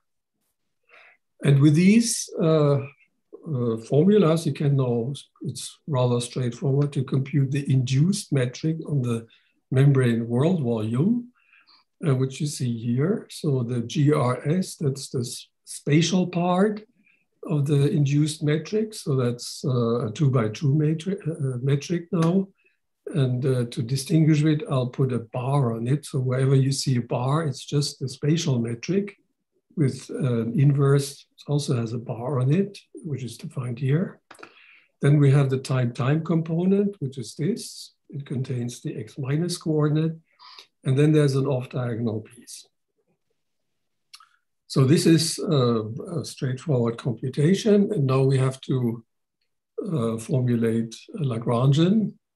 And the Lagrangian is just, well, at the end of the day, it just boils down to the usual Nambu-Goto Lagrangian, where we calculate simply the square root of the induced, the determinant of the induced world volume metric, which you see here. So this is the standard formula.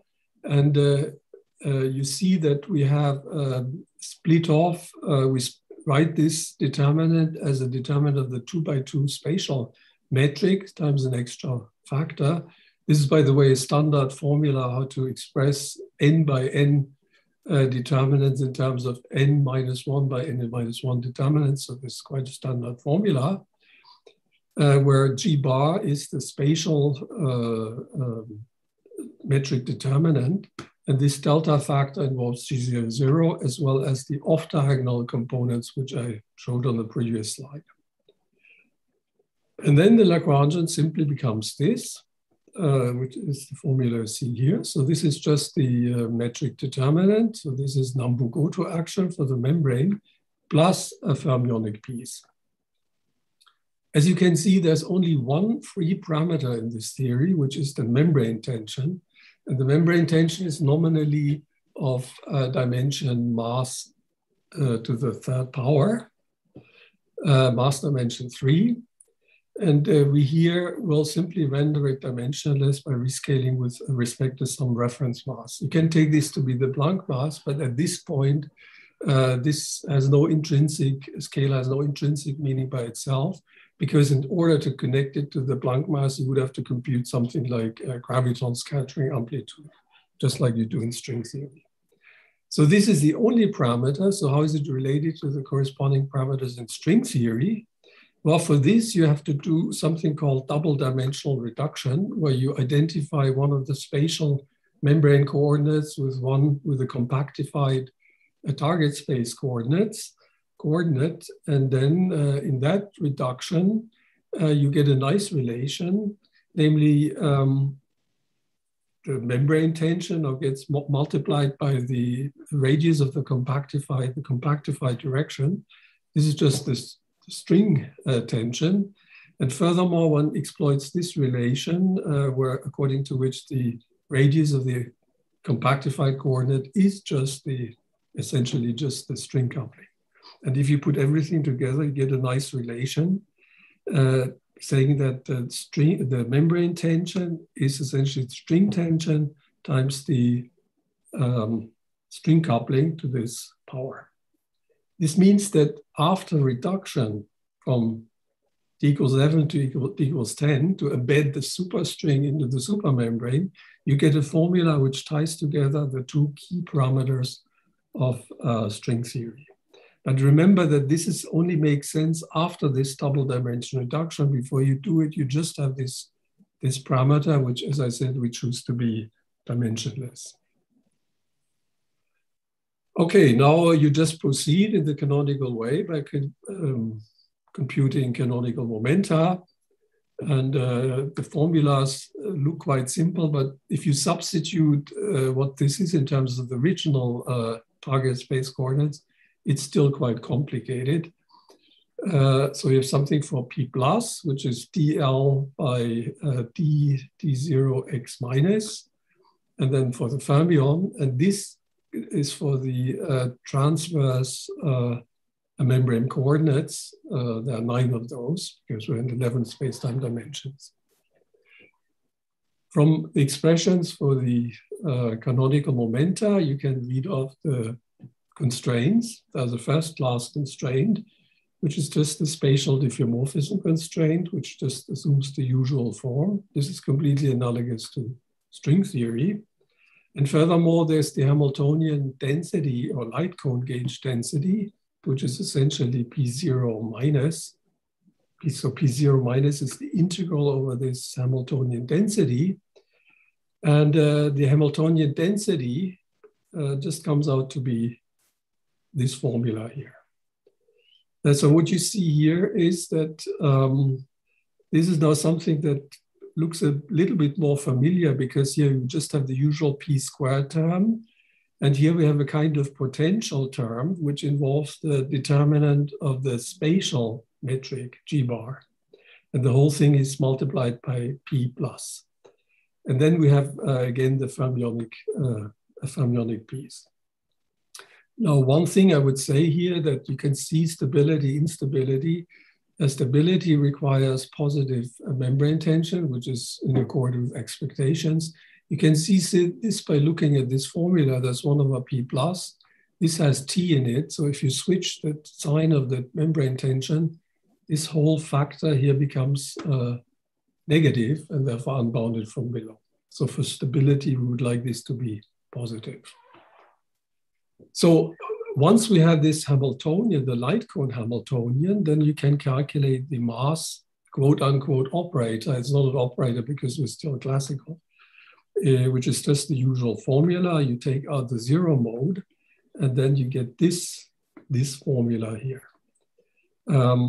So this formula is the P squared has the zero modes taken out. There's also no zero mode dependence in the rest of this expression.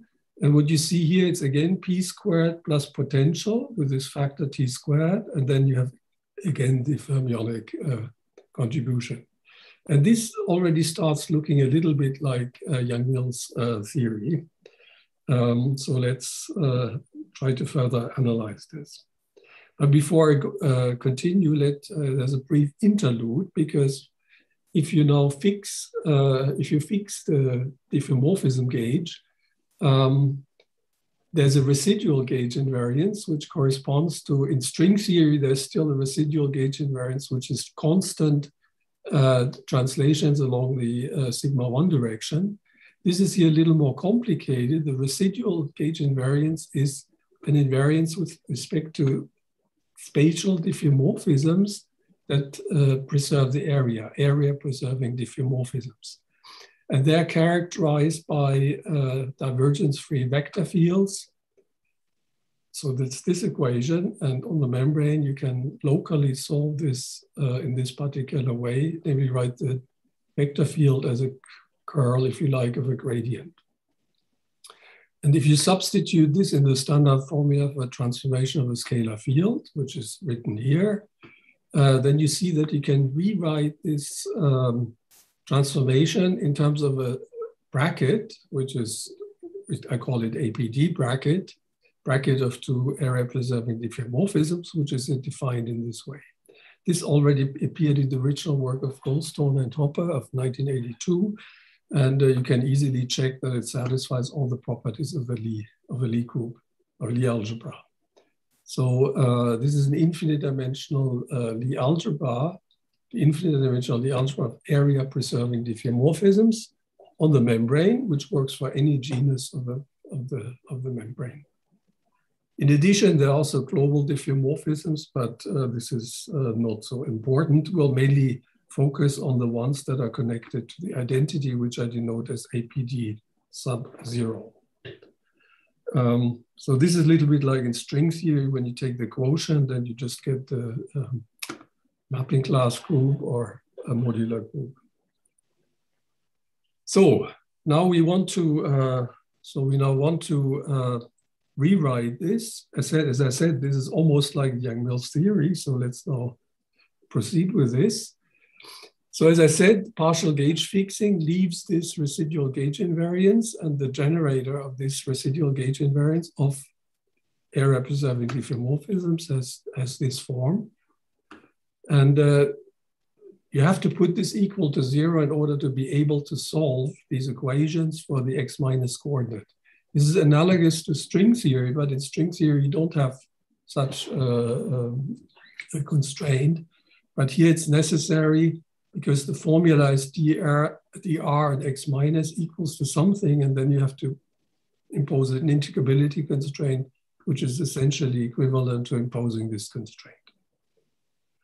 Now, the main trick here, in order to really turn this into Yang-Mills-like theory, is if you look at the potential here, we had the metric, the determinant of the spatial metric. So this is the potential basically, and this you can rewrite as in Yang-Mills form as a square of this APD bracket. This is the elementary identity for determinants of 2x2 matrices. And this is what allows you to rewrite the metric determinant in this funny way. And then once you've done that, you realize that the m² formula can be equivalently obtained from the Lagrangian, which is this. And now you realize that this is essentially just the Lagrangian of Yang-Mills theory, but reduced to one maximal Yang-Mills theory, reduced to one time dimension. So we also introduce an omega gauge field, which is really A0. So this is really the dimensional reduction of super Yang-Mills theory from 10 dimensions to 1 dimension. And for the identification, you have to identify, modulo a constant factor, the membrane tension with the gauge coupling of this APD gauge theory. So that means that the small or large tension limit of the supermembrane is equivalent in this description to the weak or strong coupling limit of the APD gauge theory.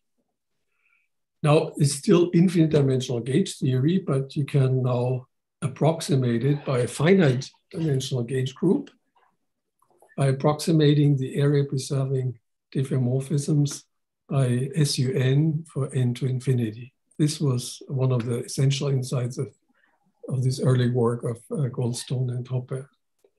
What you do for this is you expand the membrane, the target space coordinates as functions of the membrane spatial coordinates into a complete set of functions. So for a sphere, this would just be the spherical harmonics. And then you truncate this sum at n² minus 1. And what you can then show, it's not completely obvious, so it requires some work, that the, structure constants of the APD gauge group, which are defined like this. So you see here's the bracket again, the APD bracket. So you project this on, again, on the orthonormal basis. And then you can show that the structure constants of APD are obtainable as a limit of n to infinity of the SUN structure constants. This can be done explicitly for the 2-sphere that was done in this early work, but it's even easier to do for the 2 torus. That's also was done in those days by several groups. In fact, this statement is even true, has been shown to be true for membranes of arbitrary genus, which is quite an amazing result. So this is a sort of universal approximation that you can do for these, at least for the connected part, connected to the identity part of the area preserving diffeomorphisms. And at that point, you end up with this matrix model Lagrangian, now for SUN, which is just like here. And this is indeed nothing but the reduction of 10-dimensional super Yang-Mills theory to 1 dimension. This is, I've now switched to a description where the spinors are SO9 spinors. They're 16-component real spinors, and the matrices are now SO9 gamma matrices. So if you supplement this with the SUN gauge constraint, which was previously the residual, the APD gauge constraint corresponding to the residual gauge symmetry in this gauge of the membrane, this is the very same Lagrangian that much later that underlies the M theory proposal of these people, which was made in '96. Now, it's the same model, it's the same mathematics. Their picture is based on assuming that D0 branes as the basic constituents of M theory.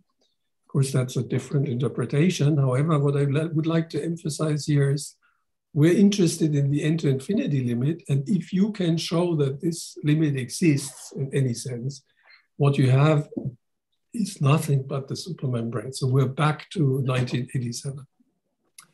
Now, the interpretation of this is a little more subtle because supermembrane, and this is something we learned through these developments, supermembrane is not a first quantizable one particle or n particles for any n theory, but a fully non-perturbative description. You know, in the beginning, we thought that supermembrane is like superstring. You first quantize, and then you get an infinite number of massive states. But instead, you get a continuum. So you couldn't quite make sense out of this. But the proper interpretation of this is that this is not an n-particle theory. You cannot first quantize the supermembrane, but you have to right away go into the well, we call it second quantization. But it's not an n-particle theory in any sense, certainly not for n to infinity. This is actually explained in an old review I wrote with Robert Helling back in '98. So what kind of states do you get? You get the continuum, but you only get massless states. There's no such thing as massive excitations. And these massless states correspond to the states of the massless 11-dimensional supergravity multiplet. That is the graviton, gravitino, and the three-form field. So as I said, there are no massive excitations, but there's something more interesting that has not been worked out because it's technically extremely challenging. Because if you think about the membrane, this double dimensional reduction corresponds to the membrane degenerating into a needle, into a spike. Now, if you have membrane, you can pull out several needles or spikes from it. And at each of these spikes in this dimensional reduction, you get exactly the massive superstring spectrum. So this means, my way of interpreting it, is that the supermembrane is not simply related to the superstring simply by this dimensional reduction, but what it really is, or should be morally, is something like a second quantized version of the superstring. If you have several spikes, then it's like a multi-string Fock space. As I said, this is technically so challenging. I've been thinking about it for a long time, but to actually make this work and put some flesh on it seems to be extremely difficult. So we want to do a path integral quantization of this. For this, we have to set up the path integral. So here we go. So there are certain objects called the vertex operators on which you want to compute correlators. And this is the standard path integral formula. And because this is a gauge theory, the total action must contain a gauge fixing part. This is just the usual Fadeev-Popov quantization procedure. So one has to add to the matrix Lagrangian, one has to add this piece, as is well known, in particular containing these ghosts. These are now ghosts for the area preserving diffeomorphisms. In the Young-Mills approximation, they wouldn't have this label sigma, but they would have the adjoint label of the SUN gauge group. Now, as Olaf will explain in his talk, we use a formulation where the fermions are integrated out. So, I mean, of course, you can try to compute this directly, which again, something nobody has really done so far. But you can also consider the question of what kind of functional measure is this, or path integral measure is this? And we use a formulation where the fermions are integrated out. In particular, if you integrate out the target space fermions, the thetas, then you get this so-called Matthews-Salam-Seiler determinant, which is really Pfaffian because the integrating over real fermions, and this is what it is. We have taken out a trivial factor of D0 out of this determinant. So here we start out with a unit operator, and then there's a certain kernel, which looks as follows. So the kernel is basically the Yang-Mills interaction to this target space coordinates. So this is at the end SUN approximation. And here, what appears here is the free fermion propagator in one dimension, which you see here. And it turns out to be just a step function. Of course, d by dt, epsilon has to be delta. So that's what it is. It's also important that we choose the integration constant in such a way that we have epsilon of t is minus epsilon of minus t. And then, as we show in this paper, with Olaf, this is actually for finite n, this is a well-defined determinant, provided these functions here are L1 functions. It's what's called a Fredholm determinant, which is true whenever this operator here is trace class. So at that point, everything is completely well-defined. But what happens in the limit into infinity, one has to replace this kernel by something involving the infinite-dimensional gauge group, the area-specific diffeomorphisms. And this you can do by generalizing this kernel in this particular way, in such a way that you also integrate over these sigma coordinates. This you have to do because here the interactions involve the derivatives. It's a bit funny kind of system because the kinetic term only has x dot squared, but then it's the interaction that carry the derivatives. So this is a bit unusual, but you can still try to evaluate the determinant in this n to infinity limit by means of the standard formula log det equals trace log. But then you see that there appear divergence factors involving delta of 0. So that means like, well, could be difficulty with taking the n to infinity limit. But this was actually to be expected because if you take the matrix model, you compute such things. And at the end of the day, you have to take the trace over SUN, and then you get this extra factor of n. And therefore, you get something that diverges in the limit n to infinity. It simply means that the Cartan-Killing metric does not exist in this sense for the gauge group of APD, the APD gauge group. Now, the crucial fact, and this is something I would like to emphasize here, is that for the supermembrane of finite n, this divergence is matched by a corresponding factor from the bosonic side. This will be explained in Olaf's lecture. And this is actually the matching. This matching is actually what keeps the path integral measure well-defined in the limit n to infinity. And so there's hope that one can actually perform this limit. And one way to think about it is that this is a kind of evidence that the supermembrane is actually renormalizable or maybe even finite theory. There's no such matching for the bosonic membrane.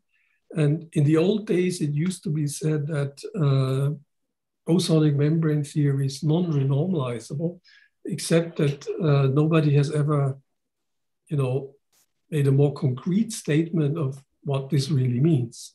Now, here we see what it could mean, namely the fact that the n to infinity limit simply doesn't exist for the bosonic model. So sorry to all those people who have been doing work on the matrix model, just the bosonic one. It doesn't look like this n to infinity limit exists. For this, you have to go supersymmetric. So final part of my talk, I will briefly touch upon the question, what would you like to compute? Now, in string theory, what you do compute is expectation values of certain physical operators, vertex operators. There are lots of them, infinitely many. And the question is, what are the analogs of these for the supermembrane? And actually there are. In 2000, I wrote a paper with Jan Plevka and Arundhati Dasgupta, where we actually constructed these objects, which are complicated because they have to satisfy various consistency conditions that are discussed at length in our paper. So it's all explained there. I have no time to do this here. So in particular, it should reduce to the correct point particle limits for the 11-dimensional superpoint particle, as this was a paper by Green, Good, Perle, and Kwon back in 1999. And more and equally important, should, upon double dimensional reduction, reduce and factorize into the type 2 superstring vertex operators. This is a very non-trivial criterion. And just to tell you what it is, here's one example.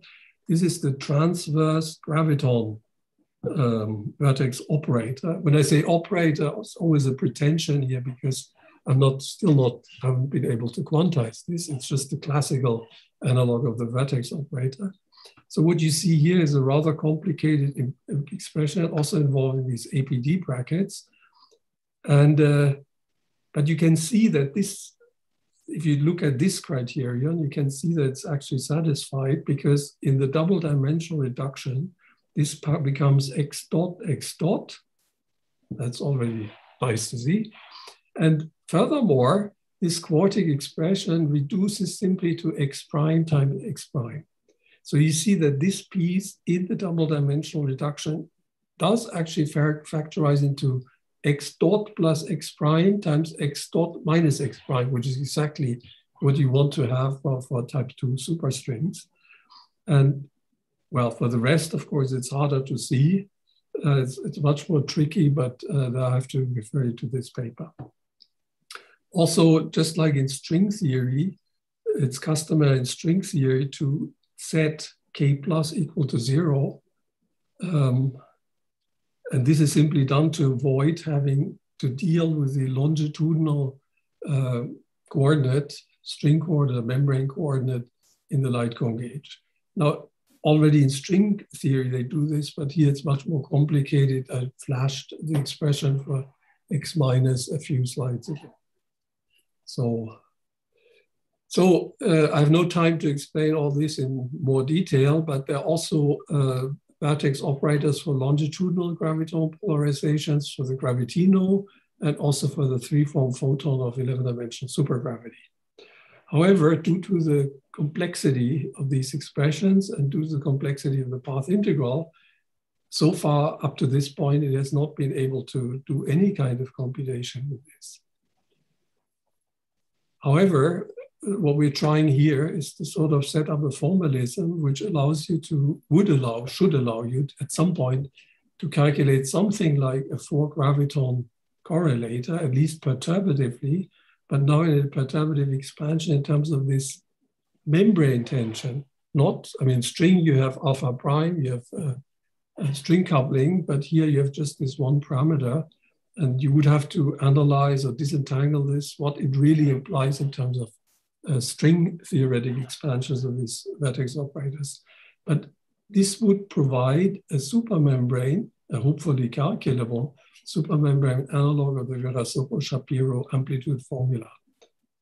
As you know, in string theory, these, just like the Veneziano amplitude, is not the full story because there are corrections of all kinds. And the thing about the membrane is, and this it's one reason it's so hard to do, is if you can do this calculation, you've already captured, or you would be able to capture all kinds of non-perturbative corrections in string theory. In fact, maybe even some that are at the moment beyond current string technology, but this remains to be explored. And once again, I said there are no massive excitations, and this is mirrored in the fact well, that's not the theorem, but a fact we've tried to do this and we failed, that do not appear to exist analogs of massive superstring vertex operators. And no, unlike in string theory, where you can, for all the massive excitations, you can write down an associated vertex operator, there's no such thing, or there appears to be no such thing for the supermembrane. There are many further questions at this point, which I just cannot go into, but it will certainly be interesting to work this out to see how the 2A theory and 2B superstring theory embed into the quantum supermembrane, because the important aspect of this, as I said, is somehow the supermembrane catches or covers or encompasses corrections that in string theory you don't get by just calculating tree-level correlators. So I'm finished. So let me summarize. I've taken you back to 1987 to the supermembrane, which actually is a model beyond string theory. And there's only one theory. There's not type 2A, type 2B, heterotic, and so on. It's just a single and unique theory. And I've tried to present arguments showing that this is actually the good way to think about is that it's really like a non-perturbative formulation of superstring theory. At least it contains non-perturbative aspects that are not there in the first quantized superstring theory. We've presented arguments, or we have arguments that actually the n-to-infinity limit exists only for the supermembrane, not for the bosonic membrane, thus somehow making more concrete the statement that the bosonic membrane is a non-renormalizable theory. And the main goal of this work is to develop new computational tools to make the quantum supermembrane more computationally accessible, in particular by concentrating on quantities for which the APT expressions, hence the n-to-infinity limits of the Young-Mills expressions, remain well-defined. So I would like to recommend or advertise Olaf Lechtenfeld's talk later at a different Corfu workshop. Thank you very much. Thank you very much for the nice talk.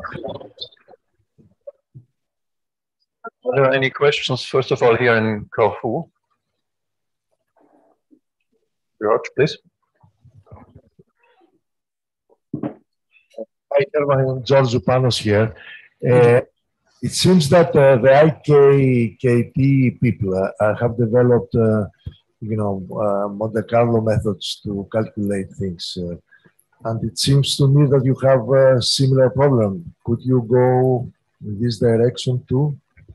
You mentioned the IKKT model, is this? Yes, because they claim... The IKKT model is Young-Mills theory reduced to 0 dimensions. Okay. And there you're really dealing with an ordinary integral, not a path integral.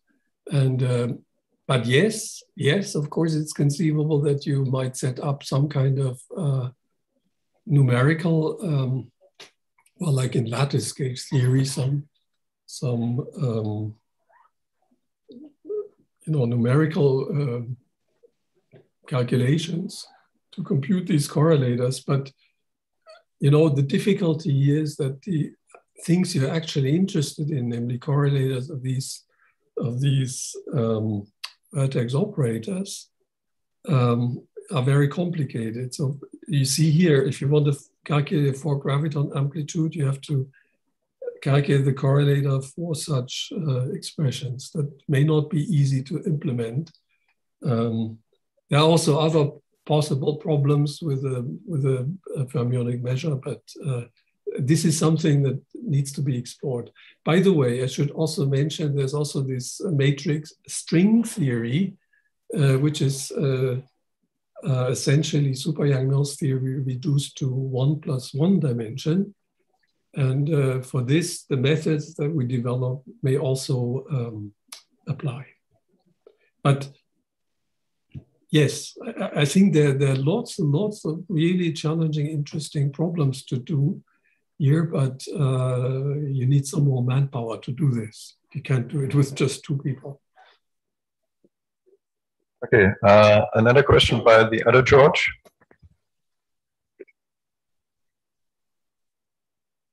Hi, Hermann. Hi.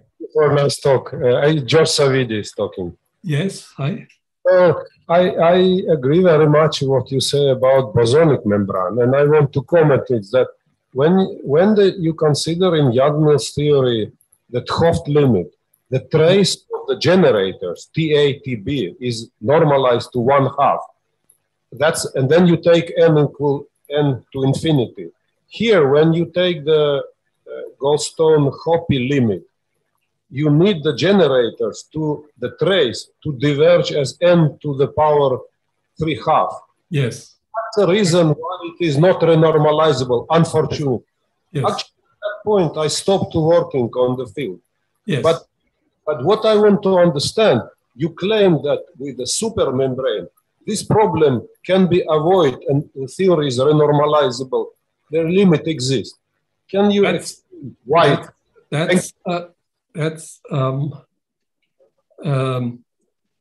Yes, I mean, we have no full proof of this, but I'm just giving you indications.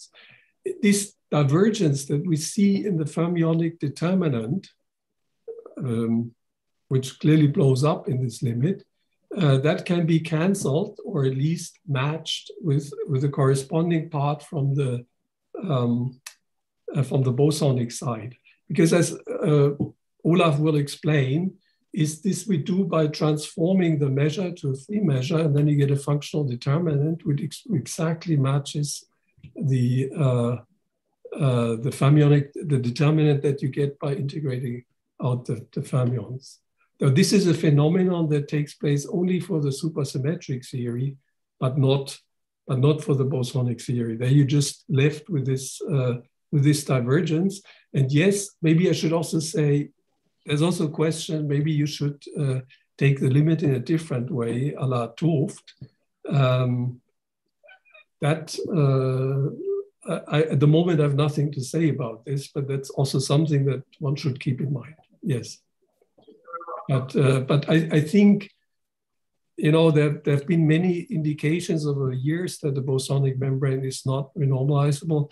And long ago, we tried to do this in the usual way, but just by setting up a continuum field theory calculation and trying to see whether there are counter terms that you must, just like for gravity, introduce to make things finite. But that calculation turned out to be too difficult. So I'm very happy that this question is based on that.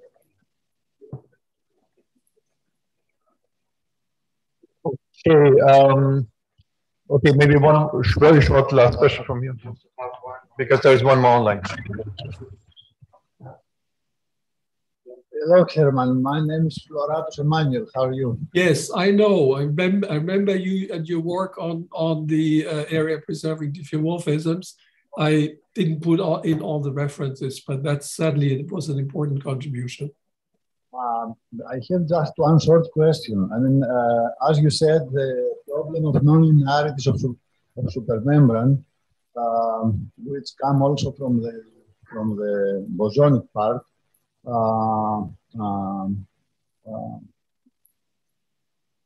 do not permit to have a usual perturbative expansion. There is no natural coupling constant, and most importantly, there is no kinetic term, because you start with the derivatives with respect to sigma 1, sigma 2 of power. Now, the functional determinant of the fermionic part, does it help in this direction? I mean, do you create the quadratic part for the bosonic part if you expand, or do you create an effective coupling constant? How it happens? Well, that's the whole point about rewriting this theory in this Yang-Mills-like form, because yes, you're perfectly right. If you just start with the original membrane action, there's nothing like a free part and the interacting parts that can be separated in this way. But what I wanted to show here or argue here is that once you rephrase it in this Yang-Mills language using the old work of Goldstone and Hoppe, then you can cast it in this form, and the extra piece of information which we somehow in those days didn't put in was to keep track of the membrane tension. because in those days we simply put the membrane tension equal to 1, just forgetting about it. I've put this parameter back in, and then you see that after it's made dimensionless, it is essentially proportional to the Young-Mills coupling G. So there is a way to set, or that's the hope at least with these developments, that there's a way to set up a perturbative expansion, which is really like an expansion in the string tension. And I find this remarkable also in view of the fact that if you look at what people have said or done about the small tension limit of string theory, it's a bit murky. Here it's very clear cut because it gets related to weak and strong coupling expansion of Young-Mills theory. So indeed, there's only one parameter in strings in membrane theory, it's a membrane tension, and this is a scheme whereby we try to enable ourselves to set up a perturbative expansion in this one parameter that membrane theory has. Okay, finally, there is one online question, although it's already very late. Elli Stelle? Yes, hi, Hermann, it's Kelly here. Hi, Kelly. Hi, I have also a question about renormalization. From the bosonic membrane, you can anticipate, and I guess this is what you've already looked at, that the renormalization problem is going to be similar to gravity. Yes. In higher and higher loops, you'll develop higher and higher counterterms, and but supersymmetry, of course, can alleviate that problem by causing cancellations. But as with maximal supergravity, it looks like eventually the magic of supersymmetry runs out at some order. For four-dimensional supergravity, maximal will be 7 loops, etc. So I'm worried that you've discussed the cancellation of a leading divergence by supersymmetry, but there may be higher order ones that are eventually going to bite you. Yes, of course. But you should keep in mind that this is not just, it's a very different kind of divergence we're talking about here than the ones that we know from supergravity. Yes, of course, one has to investigate what happens now if you try to set up correlators and such things with this formalism. But the other thing is, of course, we're not talking about 11-dimensional supergravity here, or maximal supergravity. We're talking about the theory that sits on top of all this and sits even on top of type 2 string theory. So it's an entirely different question. Of course. My question was based on, in 3 dimensions, the 3-dimensional membrane still has a structure somewhat similar to supergravity in this, that it's by power counting non-renormalizable. And then so you have to see what kinds of counterterms are going to come up for you. Yes. And eventually you'll have higher order counterterms that you have to see. I know what you mean. I know what you mean, but I would say that the problem here is is a different problem, because the problem from the point of view of matrix theory, the problem really, is there any way to make the limit n to infinity well defined? Yes. This was proposed to be a model of M theory. And of course, if it's non-renormalizable, then too bad, but then that's it for matrix theory. And but I would hope that that there are certain properties in the theory that actually make this work. Also because it's really a different kind of limit that we're looking at. We're not looking at order by order counterterms, but it's really the question whether you can make sense of the theory right away as an APD gauge theory. This is the way it's been set up here. And the idea is, or the hope, is that we can really just take this APD gauge theory as is and try to make sense out of it and try to make sense out of the correlators. So it's a different, it's not the same as calculating counterterms in supergravity. Yeah. Okay, thanks. Nice talk anyway. Thank you. Okay, so let's think again, Hermann, for his nice talk. Yeah, thank you. And I suggest that we reconvene in 15 minutes at 11:45 sharp. So goodbye.